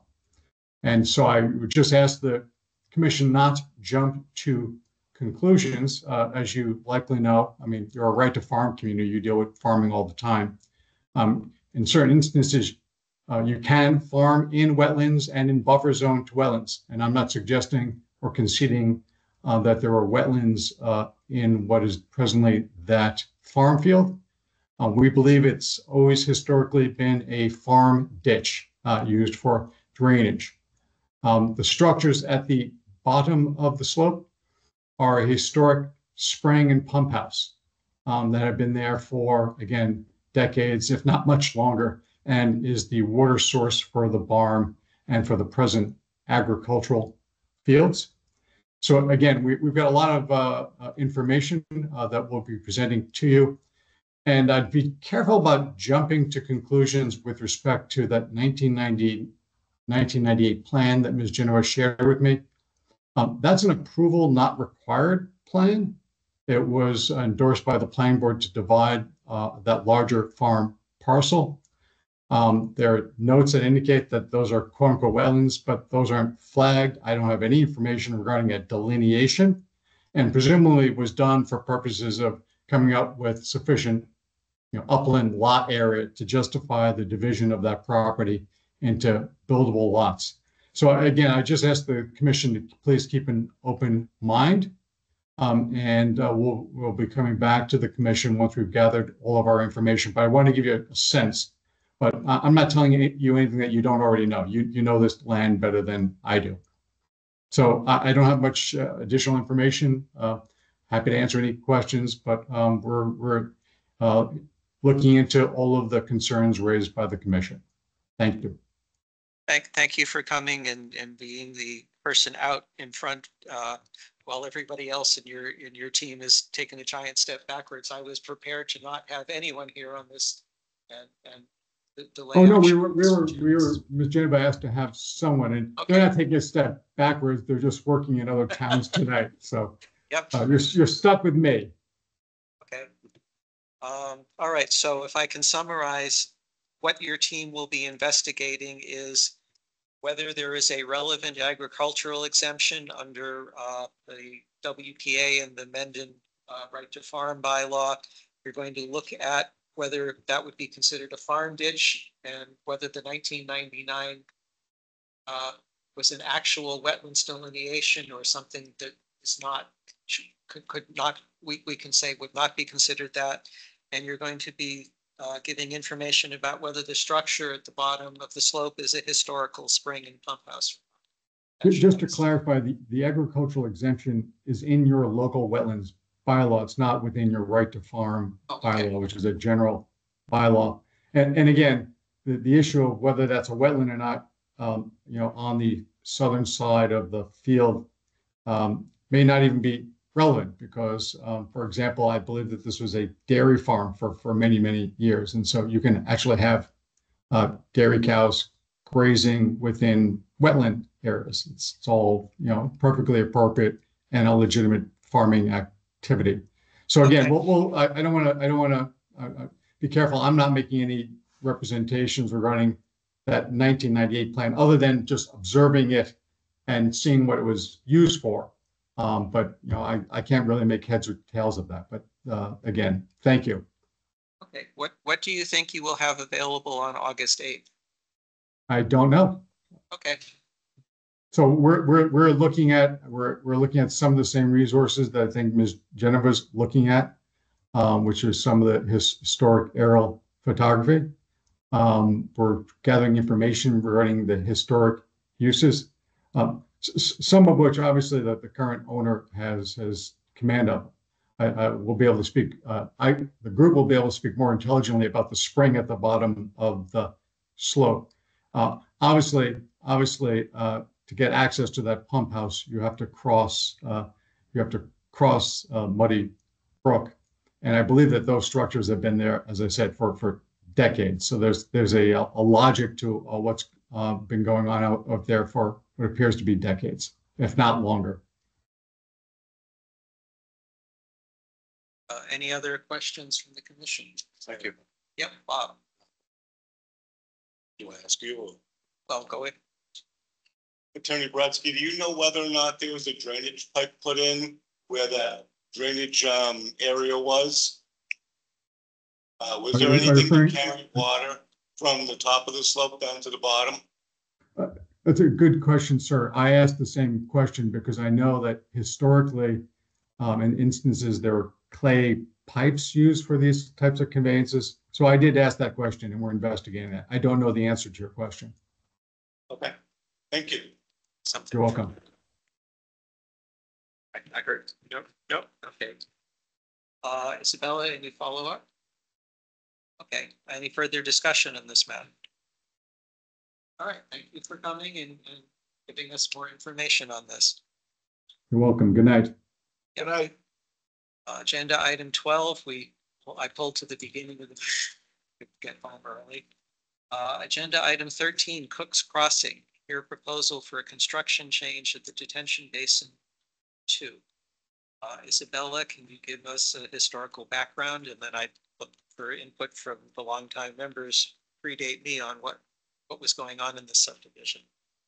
I think Carlos and Mirage are here to speak about it more than I can. Oh, cool. But there was or Mirage is attempting to get Cook's Crossing. The roads accepted, that's Amadon, Cover Lane, and another one. And Jeff Walsh, the town's engineering consultant, John Dudley, the highway surveyor, Jack Hunter, the town planner, had all been out on a site walk with the developer, and their detention basin number 2 is not constructed to plan. There's no stone flared apron, there's no TSS removal, there's no fence. And so there is, I believe is the as-built, it's a little unclear. But they are proposing to, instead of a sand filter, to put in a manhole. Again, Carlos will be able to speak more to this if he's available. Yes, can I speak? Go ahead. Yeah. Yes, so my name is Carlos Ferreira. I'm from MP Design Consultants. I'm working with Mirage as the owner developer, original developer for the property. Can I share my screen just to show like what we're talking about? Yes. Can you see my screen? Yes. So like this was what was proposed. So at the end of like the street, there was a manhole that will convey to this detention basin, and there was a flare end in here, and this is what was called like a water quality swale, and then it will go to the detention basin. And this is actually what was the as built. So it was only like the flare end. There's no stormwater. There's no sand filter, which is like a device to like clean the water as it goes into the detention basin. So my proposal, like that, what we would like to, and then wetland is right up above us in here, and this is all wooded right now. So if we were to to build the swale, and this has like a very, like it goes like from 256, 254, 252, 250, and the bottom of like the basin is at 244. So I see like a massive like construction happening in here, cutting some of these trees and stuff like that. And what I advised my client, it was at this point to not to build the sand filter. We do have the space. I mean, it's just like that. At this stage of like the development, it wouldn't make sense to go out there and build this thing. It would be like too much disturbance. There's a house, there's a homeowner living in here. So my proposal was to install like a storm scepter that will install this in here. Storm scepter does the same. This is basically what it is. The water comes in here, it filtrates the water to go to the basin, and it will be like a lot less disruptive at this point. So I think like there's also a timeline involved on this thing. Mirage needs to get like this thing quickly done so he can go to the process of like acceptance of the road on it. So I mentioned to him like that, you know, at this point, because the deviation from the plans and stuff, I mean, we need to go back to conservation and get a permission to install this device. Isabella, can you talk about what the planning board would be reviewing and what we would be reviewing? Well, you both review the stormwater, so our concern is impacts to wetlands. The stormwater manual applies to both planning board and Concom, so you do review the same standards. Graves said he's comfortable with the storm scepter TSS solid removal. However, he didn't know if the discharge was going to decrease because the proposed storm riprap apron was quite large, and the water quality swale would have also reduced flow.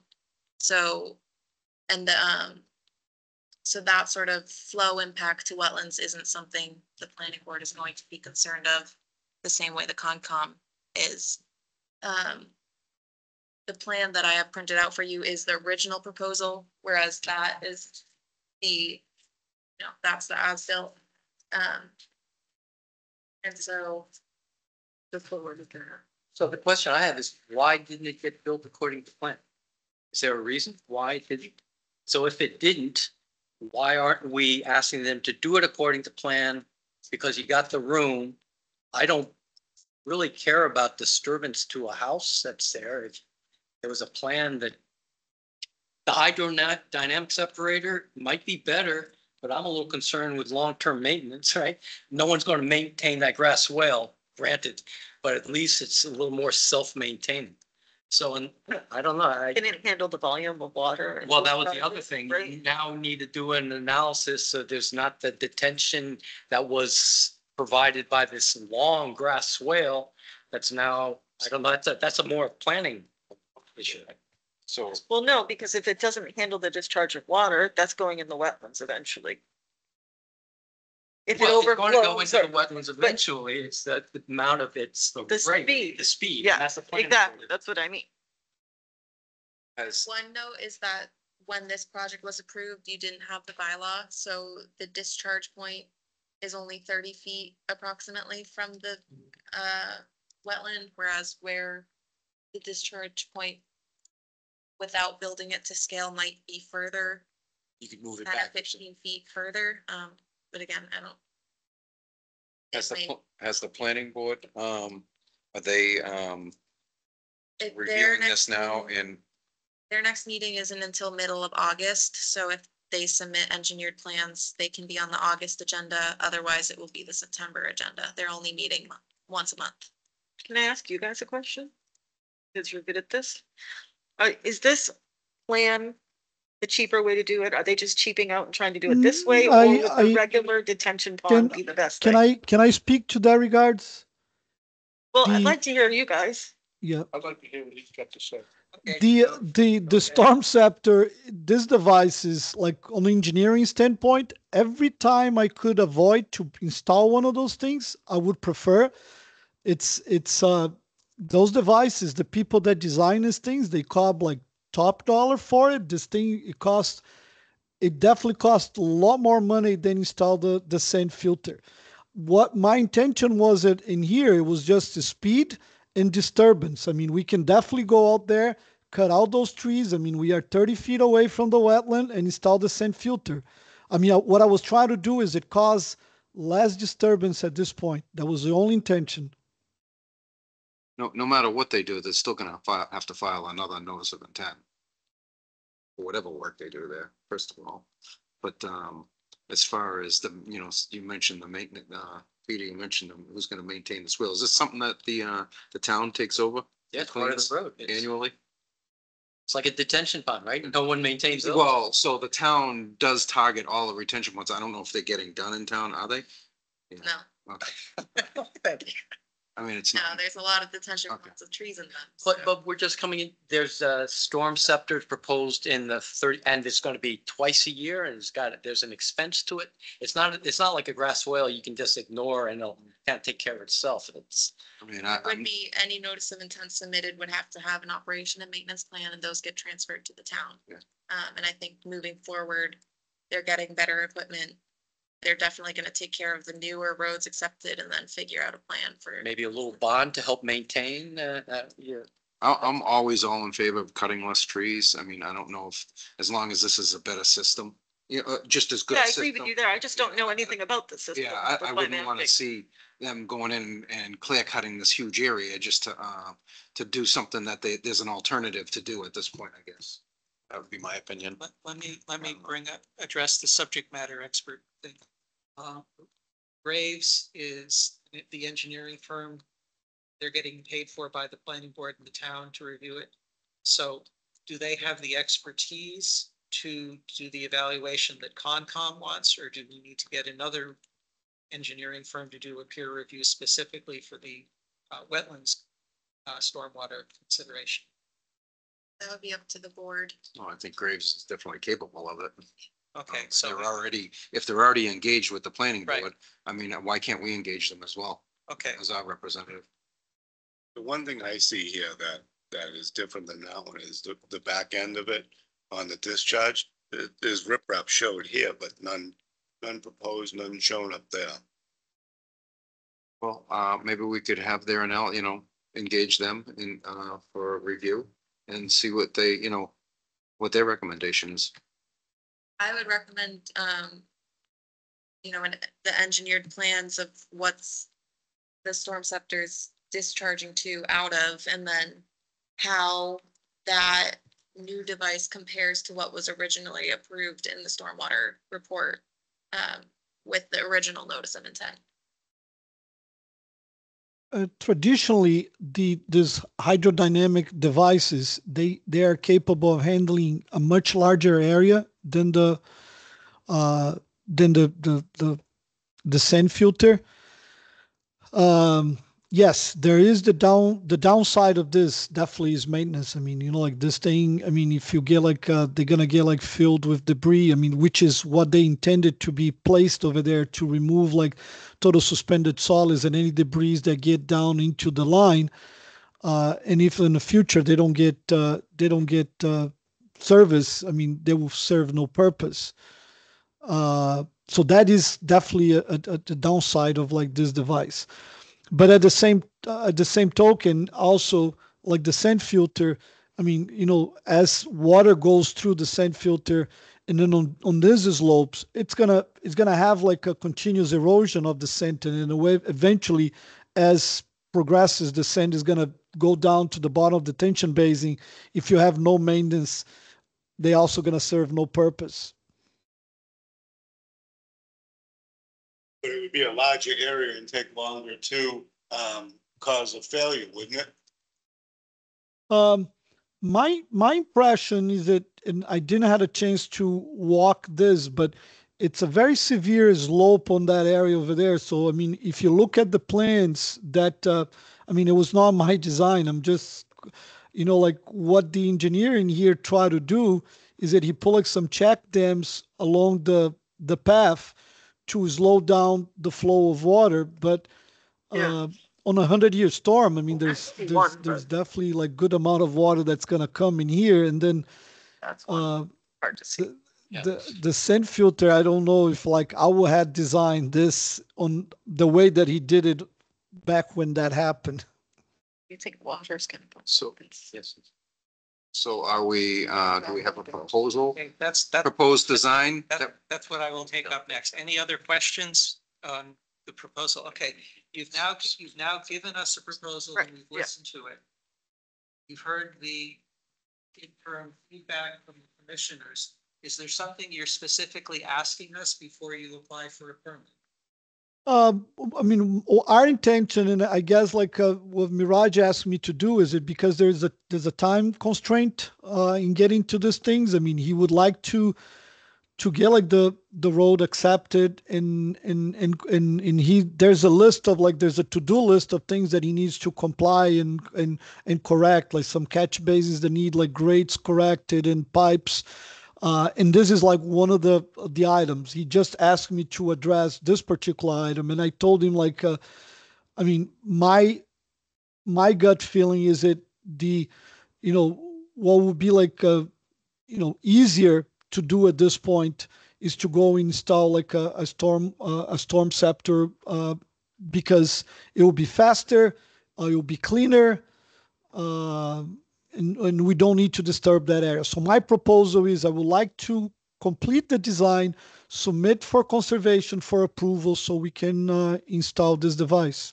We will do all the calculations. I'll, verify if we had to improve the flare end and more stone or check, because I mean, this got dropped in my desk like on Monday. So I had to prepare something and I didn't have like all the information that I needed. So I can definitely prepare a plan and come like with a more educated proposal for the following meeting. But if this is like, if the pleasure of the board is that like, no, Carlos, go out there and build what was approved. I mean, that's what we're gonna have to do.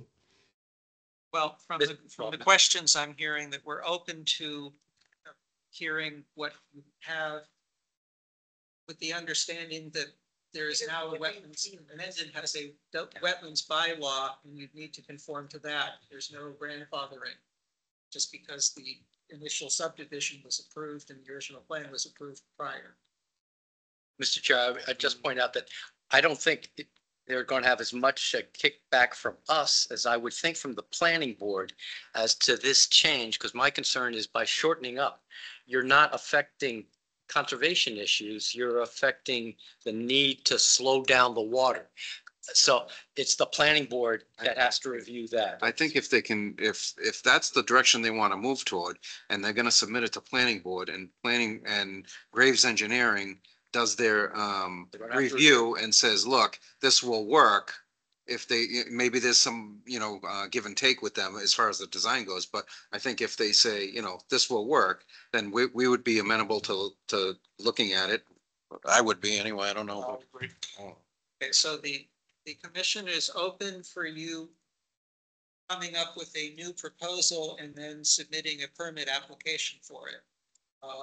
If you want to have that happen on August 8th, you have a very tight deadline in order to get the public hearing, the public notification time.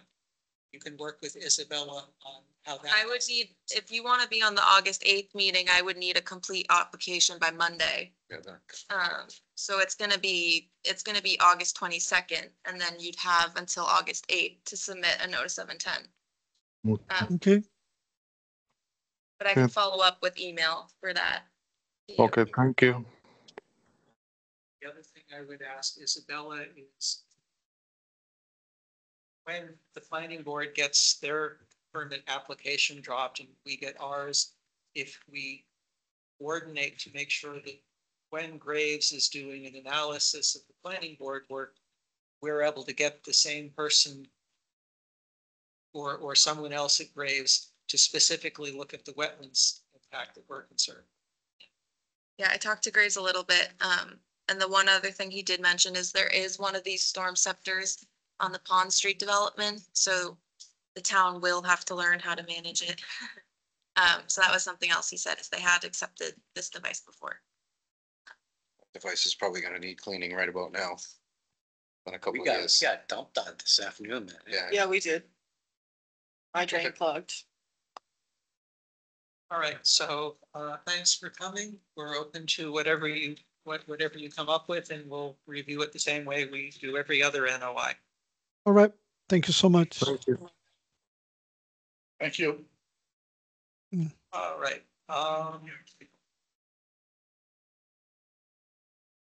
Can you check if that mic is Mike Dean? what? Mike. Mike is, Mike. is it? Yes, it is Mike Dean. I saw your email, Isabella, after like 7:10 or so. So for 220 Millville Road, didn't realize the DEP file number was issued.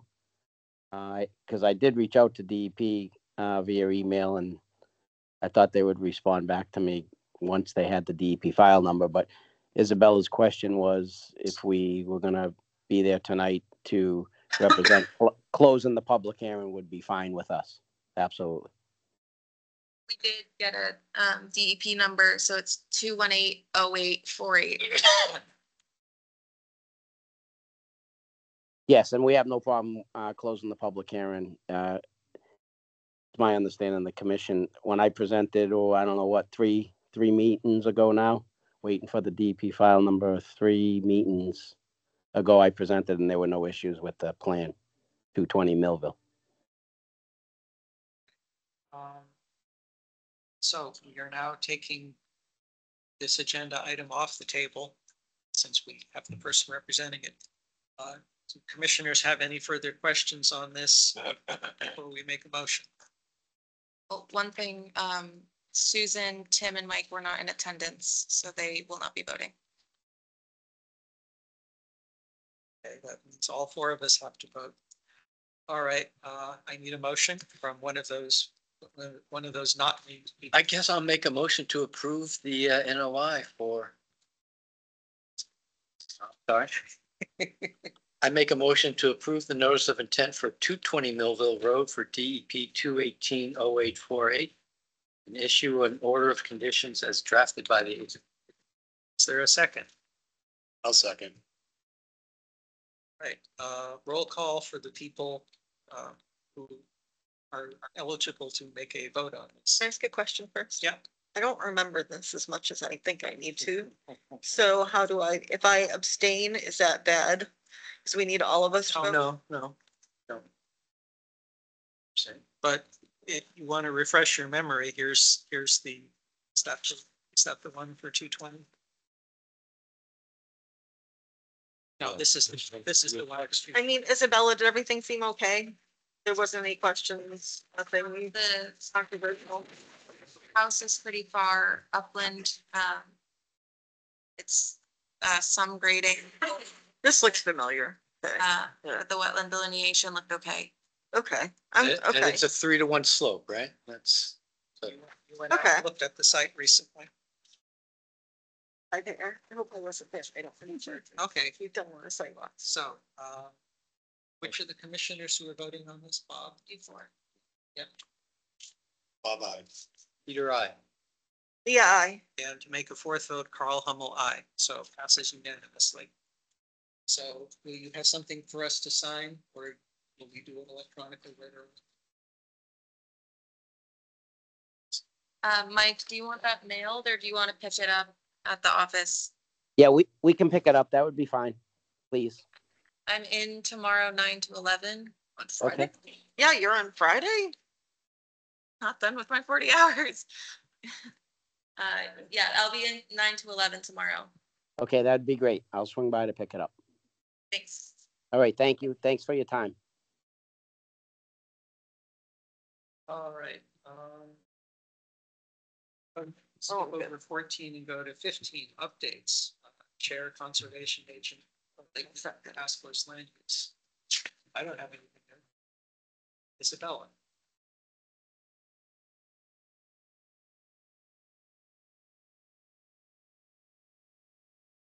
Not much. I did get a complaint, potential violation for 31 Northbridge Road. I can't see anything from aerial imagery, and there wasn't much besides photos. Cutting trees, or what's the complaint? Trees, so it looks like some form of access road. And so the email just says 31 Northbridge Street. These are from September. Work is still ongoing. Is 31 the south side of the road or north side? North side. In the north part of the parcel, there's a wetlands and whatever that stream is going through it. Rock Meadow Brook Stream. Yeah, it's beginning of Rock Meadow. So there. That's on Millville? No, Northbridge. Oh, So- no. So we're looking at this long parcel here. Some sort of access road going back, crossing Rock Meadow Brook and into this BBW system. Is that near Washington Street? No, no. This is Northbridge Street. It's near Forest Park Drive. Oh, yeah, well, Washington Where's Street, Forest Park Drive? you take the left out of Washington Street. Where's Washington? Washington is here. Oh, okay. So if you came up and took the left, it's one of the first parcels. Oh, And you can see the access road from the street. so someone cut it in? Yeah. It's never there. So then there's, So the real question is what's crossing the stream, or is there a crossing? Oh, look at right there. Is that the pipe Ooh. that's crossing the stream? yeah, That kind of looks like Uh, it's a nice pipe. They laid it in right. Somebody building a house there or something? I don't know. Oh. And it looks like a couple of trees. Who owns it? Those are. Who owns it? That's not. JT Building and Development LLC, JT? JT. And so I'm not sure if this was a neighbor that walked on and took the photos. Yeah. Um, Is someone on Massachusetts Interactive Map? What is it? So it says the owner, can you click on it? JT Building. Yeah, what's their mailing address? 2 Mill Street, Franklin. 2 Mill Street, Franklin. I don't have a problem with cutting the tree so much, but that pipe, that's kind of a. You can't cross the street. Oh, is there? You can is there- cross the Well, no. stream with a forestry plan, sure. You can, Yes, that's what I mean. but you can't put a pipe. just do it. Yeah. So what do we want to do? Send them a letter? Yes, sir. Did you Bring 'em in. ever, speaking of letters, did you get a response from the Quizit? I have not gotten a response from him yet. I'll need his phone number from you because the letter didn't go through. Okay. Very politely worded It letter. was good. Yeah, Please No, come. I'm saying Oh. we should send one to the. Yeah, I mean, just okay, gotcha. it's come to our attention. You're working on your land and Yeah. you could please contact the commission with your, intent or whatever way you want to. Doing any work near a wetland or putting in pipes. And it's a 200-foot buffer because it's a river. Is it a perennial stream at that stage? Maybe. It's just starting out. That's not much of a It's stream. listed on here as a stream. It's a There you solid go. line. Solid line. There you go. That's what we start our premise on. Okay. Okay, so you're going to be following up with Farmer Magoon? Manucci. I'll try calling him now. It's been a month or so since the letter went out. I'll share the contact with you, Isabella. The other encroachment was where we were talking about recommending a split rail fence. Is that now something that land use is looking into? I sent the summary email to Anne and the rep from Metacomet and CC Peter. So I was hoping for Anne to meet. I haven't been proactive. I was gonna wait till the next meeting of the CPA to kind of see what their thoughts are. It's not a real driving issue. It needs to be done. So it's on my to-do list. Is that CPA or land use or? It's a land, no, it's the land use committee. CPA is somebody else. Who's the CPA? That's the money. Who's? Mike. Mike's on the CPA. How come we're not asking you about CPA? Ask away.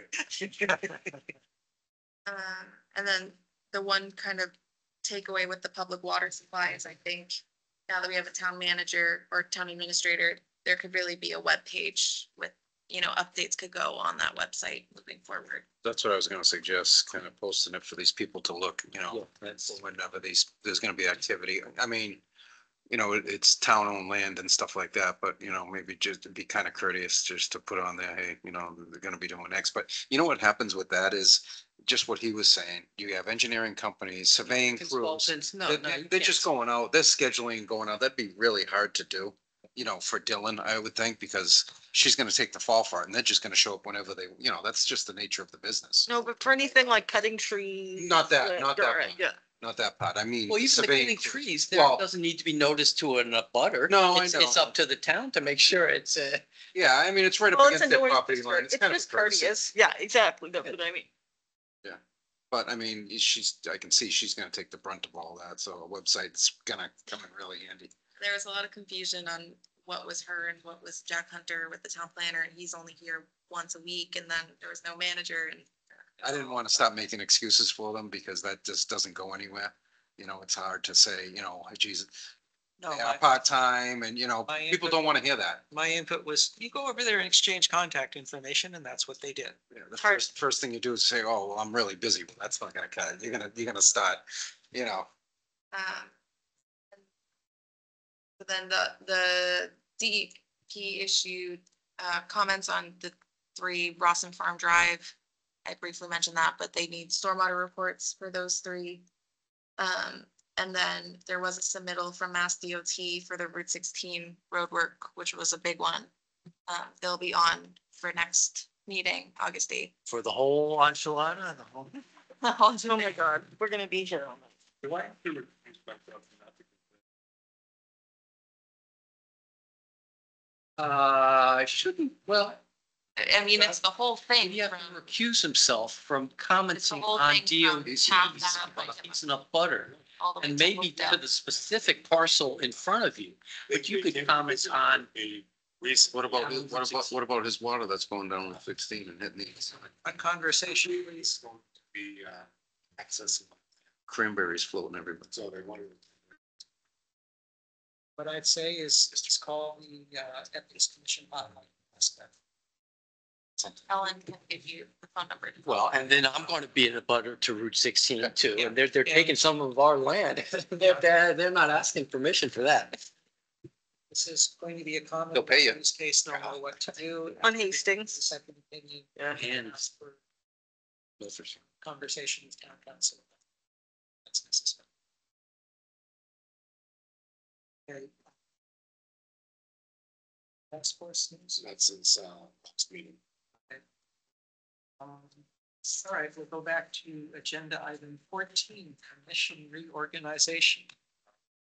Appointment of our 3 members. It is time toward deciding who our chair, vice chair, and other board liaisons will be for fiscal year 25. So open the floor for nominations for chair.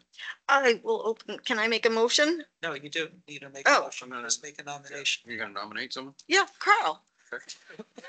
second, I'm willing to run. No, you don't need a second. You Okay. just, there's a nomination. you just have to see if the person's willing to do it. The other nominations for chair. Joe Biden. Oh, Well, we can roll around in a chair, right? Or I get weekend at Bernie's, yeah. Are people comfortable with a voice vote, or do you want a secret ballot for this? I think, You can do voice vote. Comfortable with the voice vote. Okay, all in favor, actually, Susan's on. Okay, so I guess roll call. Roll call. Susan.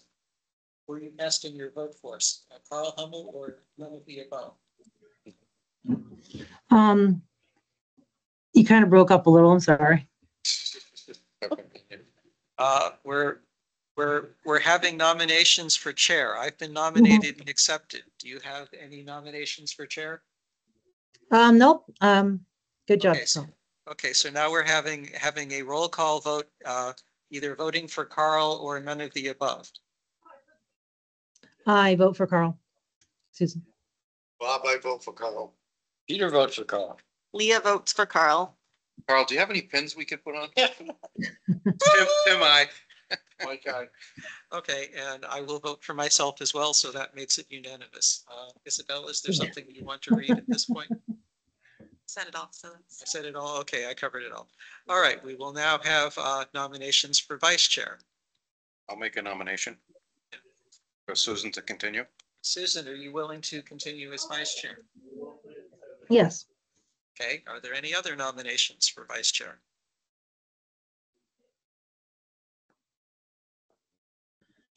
to throw in a little competition, but no.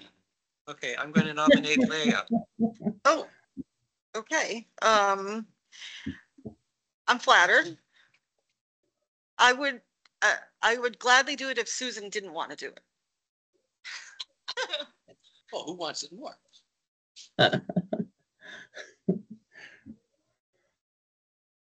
Okay. She hasn't said anything in response, so you've been nominated. Do you accept the nomination or decline?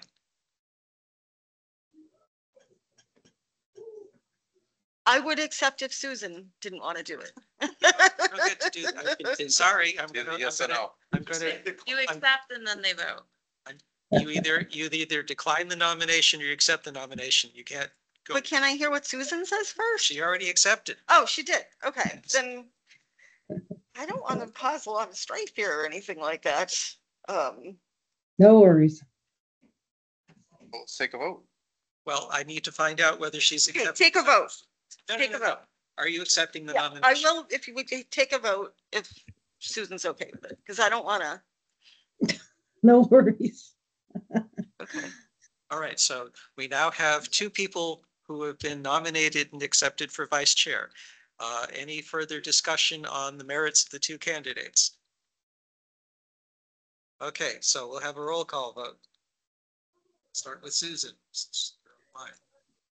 We have vote for Susan, for Leah, or well, that's not really.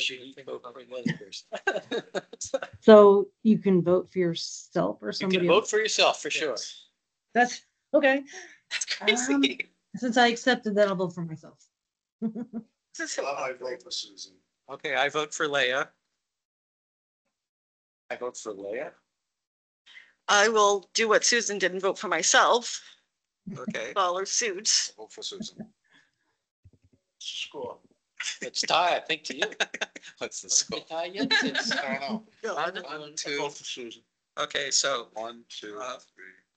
Thanks, Peter. So it should be 4 for Susan. yeah. Carl hasn't voted yet. No, I Are voted you for Leah. That's what created a tie, getting down to the last person. All right, so we now have Susan, who will be the vice chair for the next year. In terms of board liaisons, are are the people who are currently board liaisons willing to continue serving in that capacity? Okay, so you would be Blake Nipmuc, For the CPA, yes. CPA and land use. Or no, not CPA. I'm just only land use. He's- Okay. I'll continue to CPA Okay, unless someone else. Well, that's the thing. It's all meant to be shared, even like the vice chair and chair. I'm not wanting to share this, but everything else. you've been it should vice be- chair Yeah, before. yeah. The spirit is that, Okay, so we'll continue those positions. I will, I will say a bit more about the position that I have on chairs voting. Each,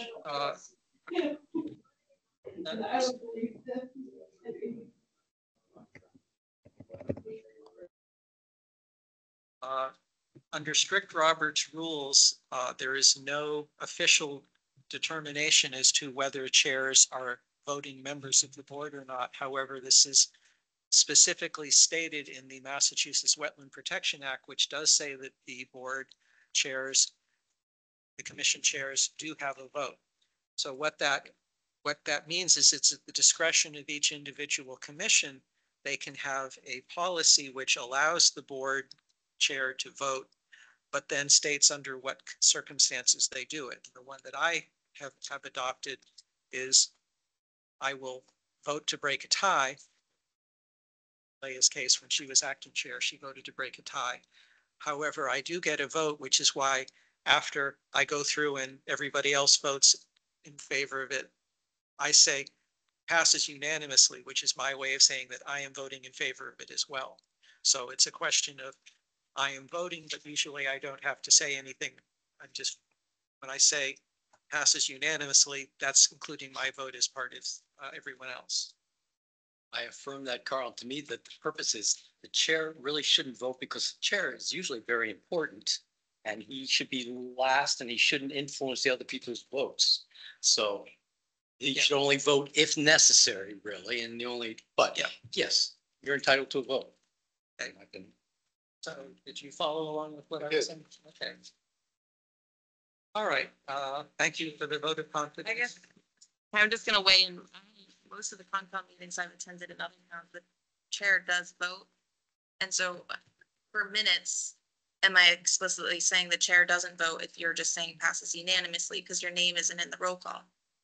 At that point, you can in the minutes say that I voted as part of unanimous.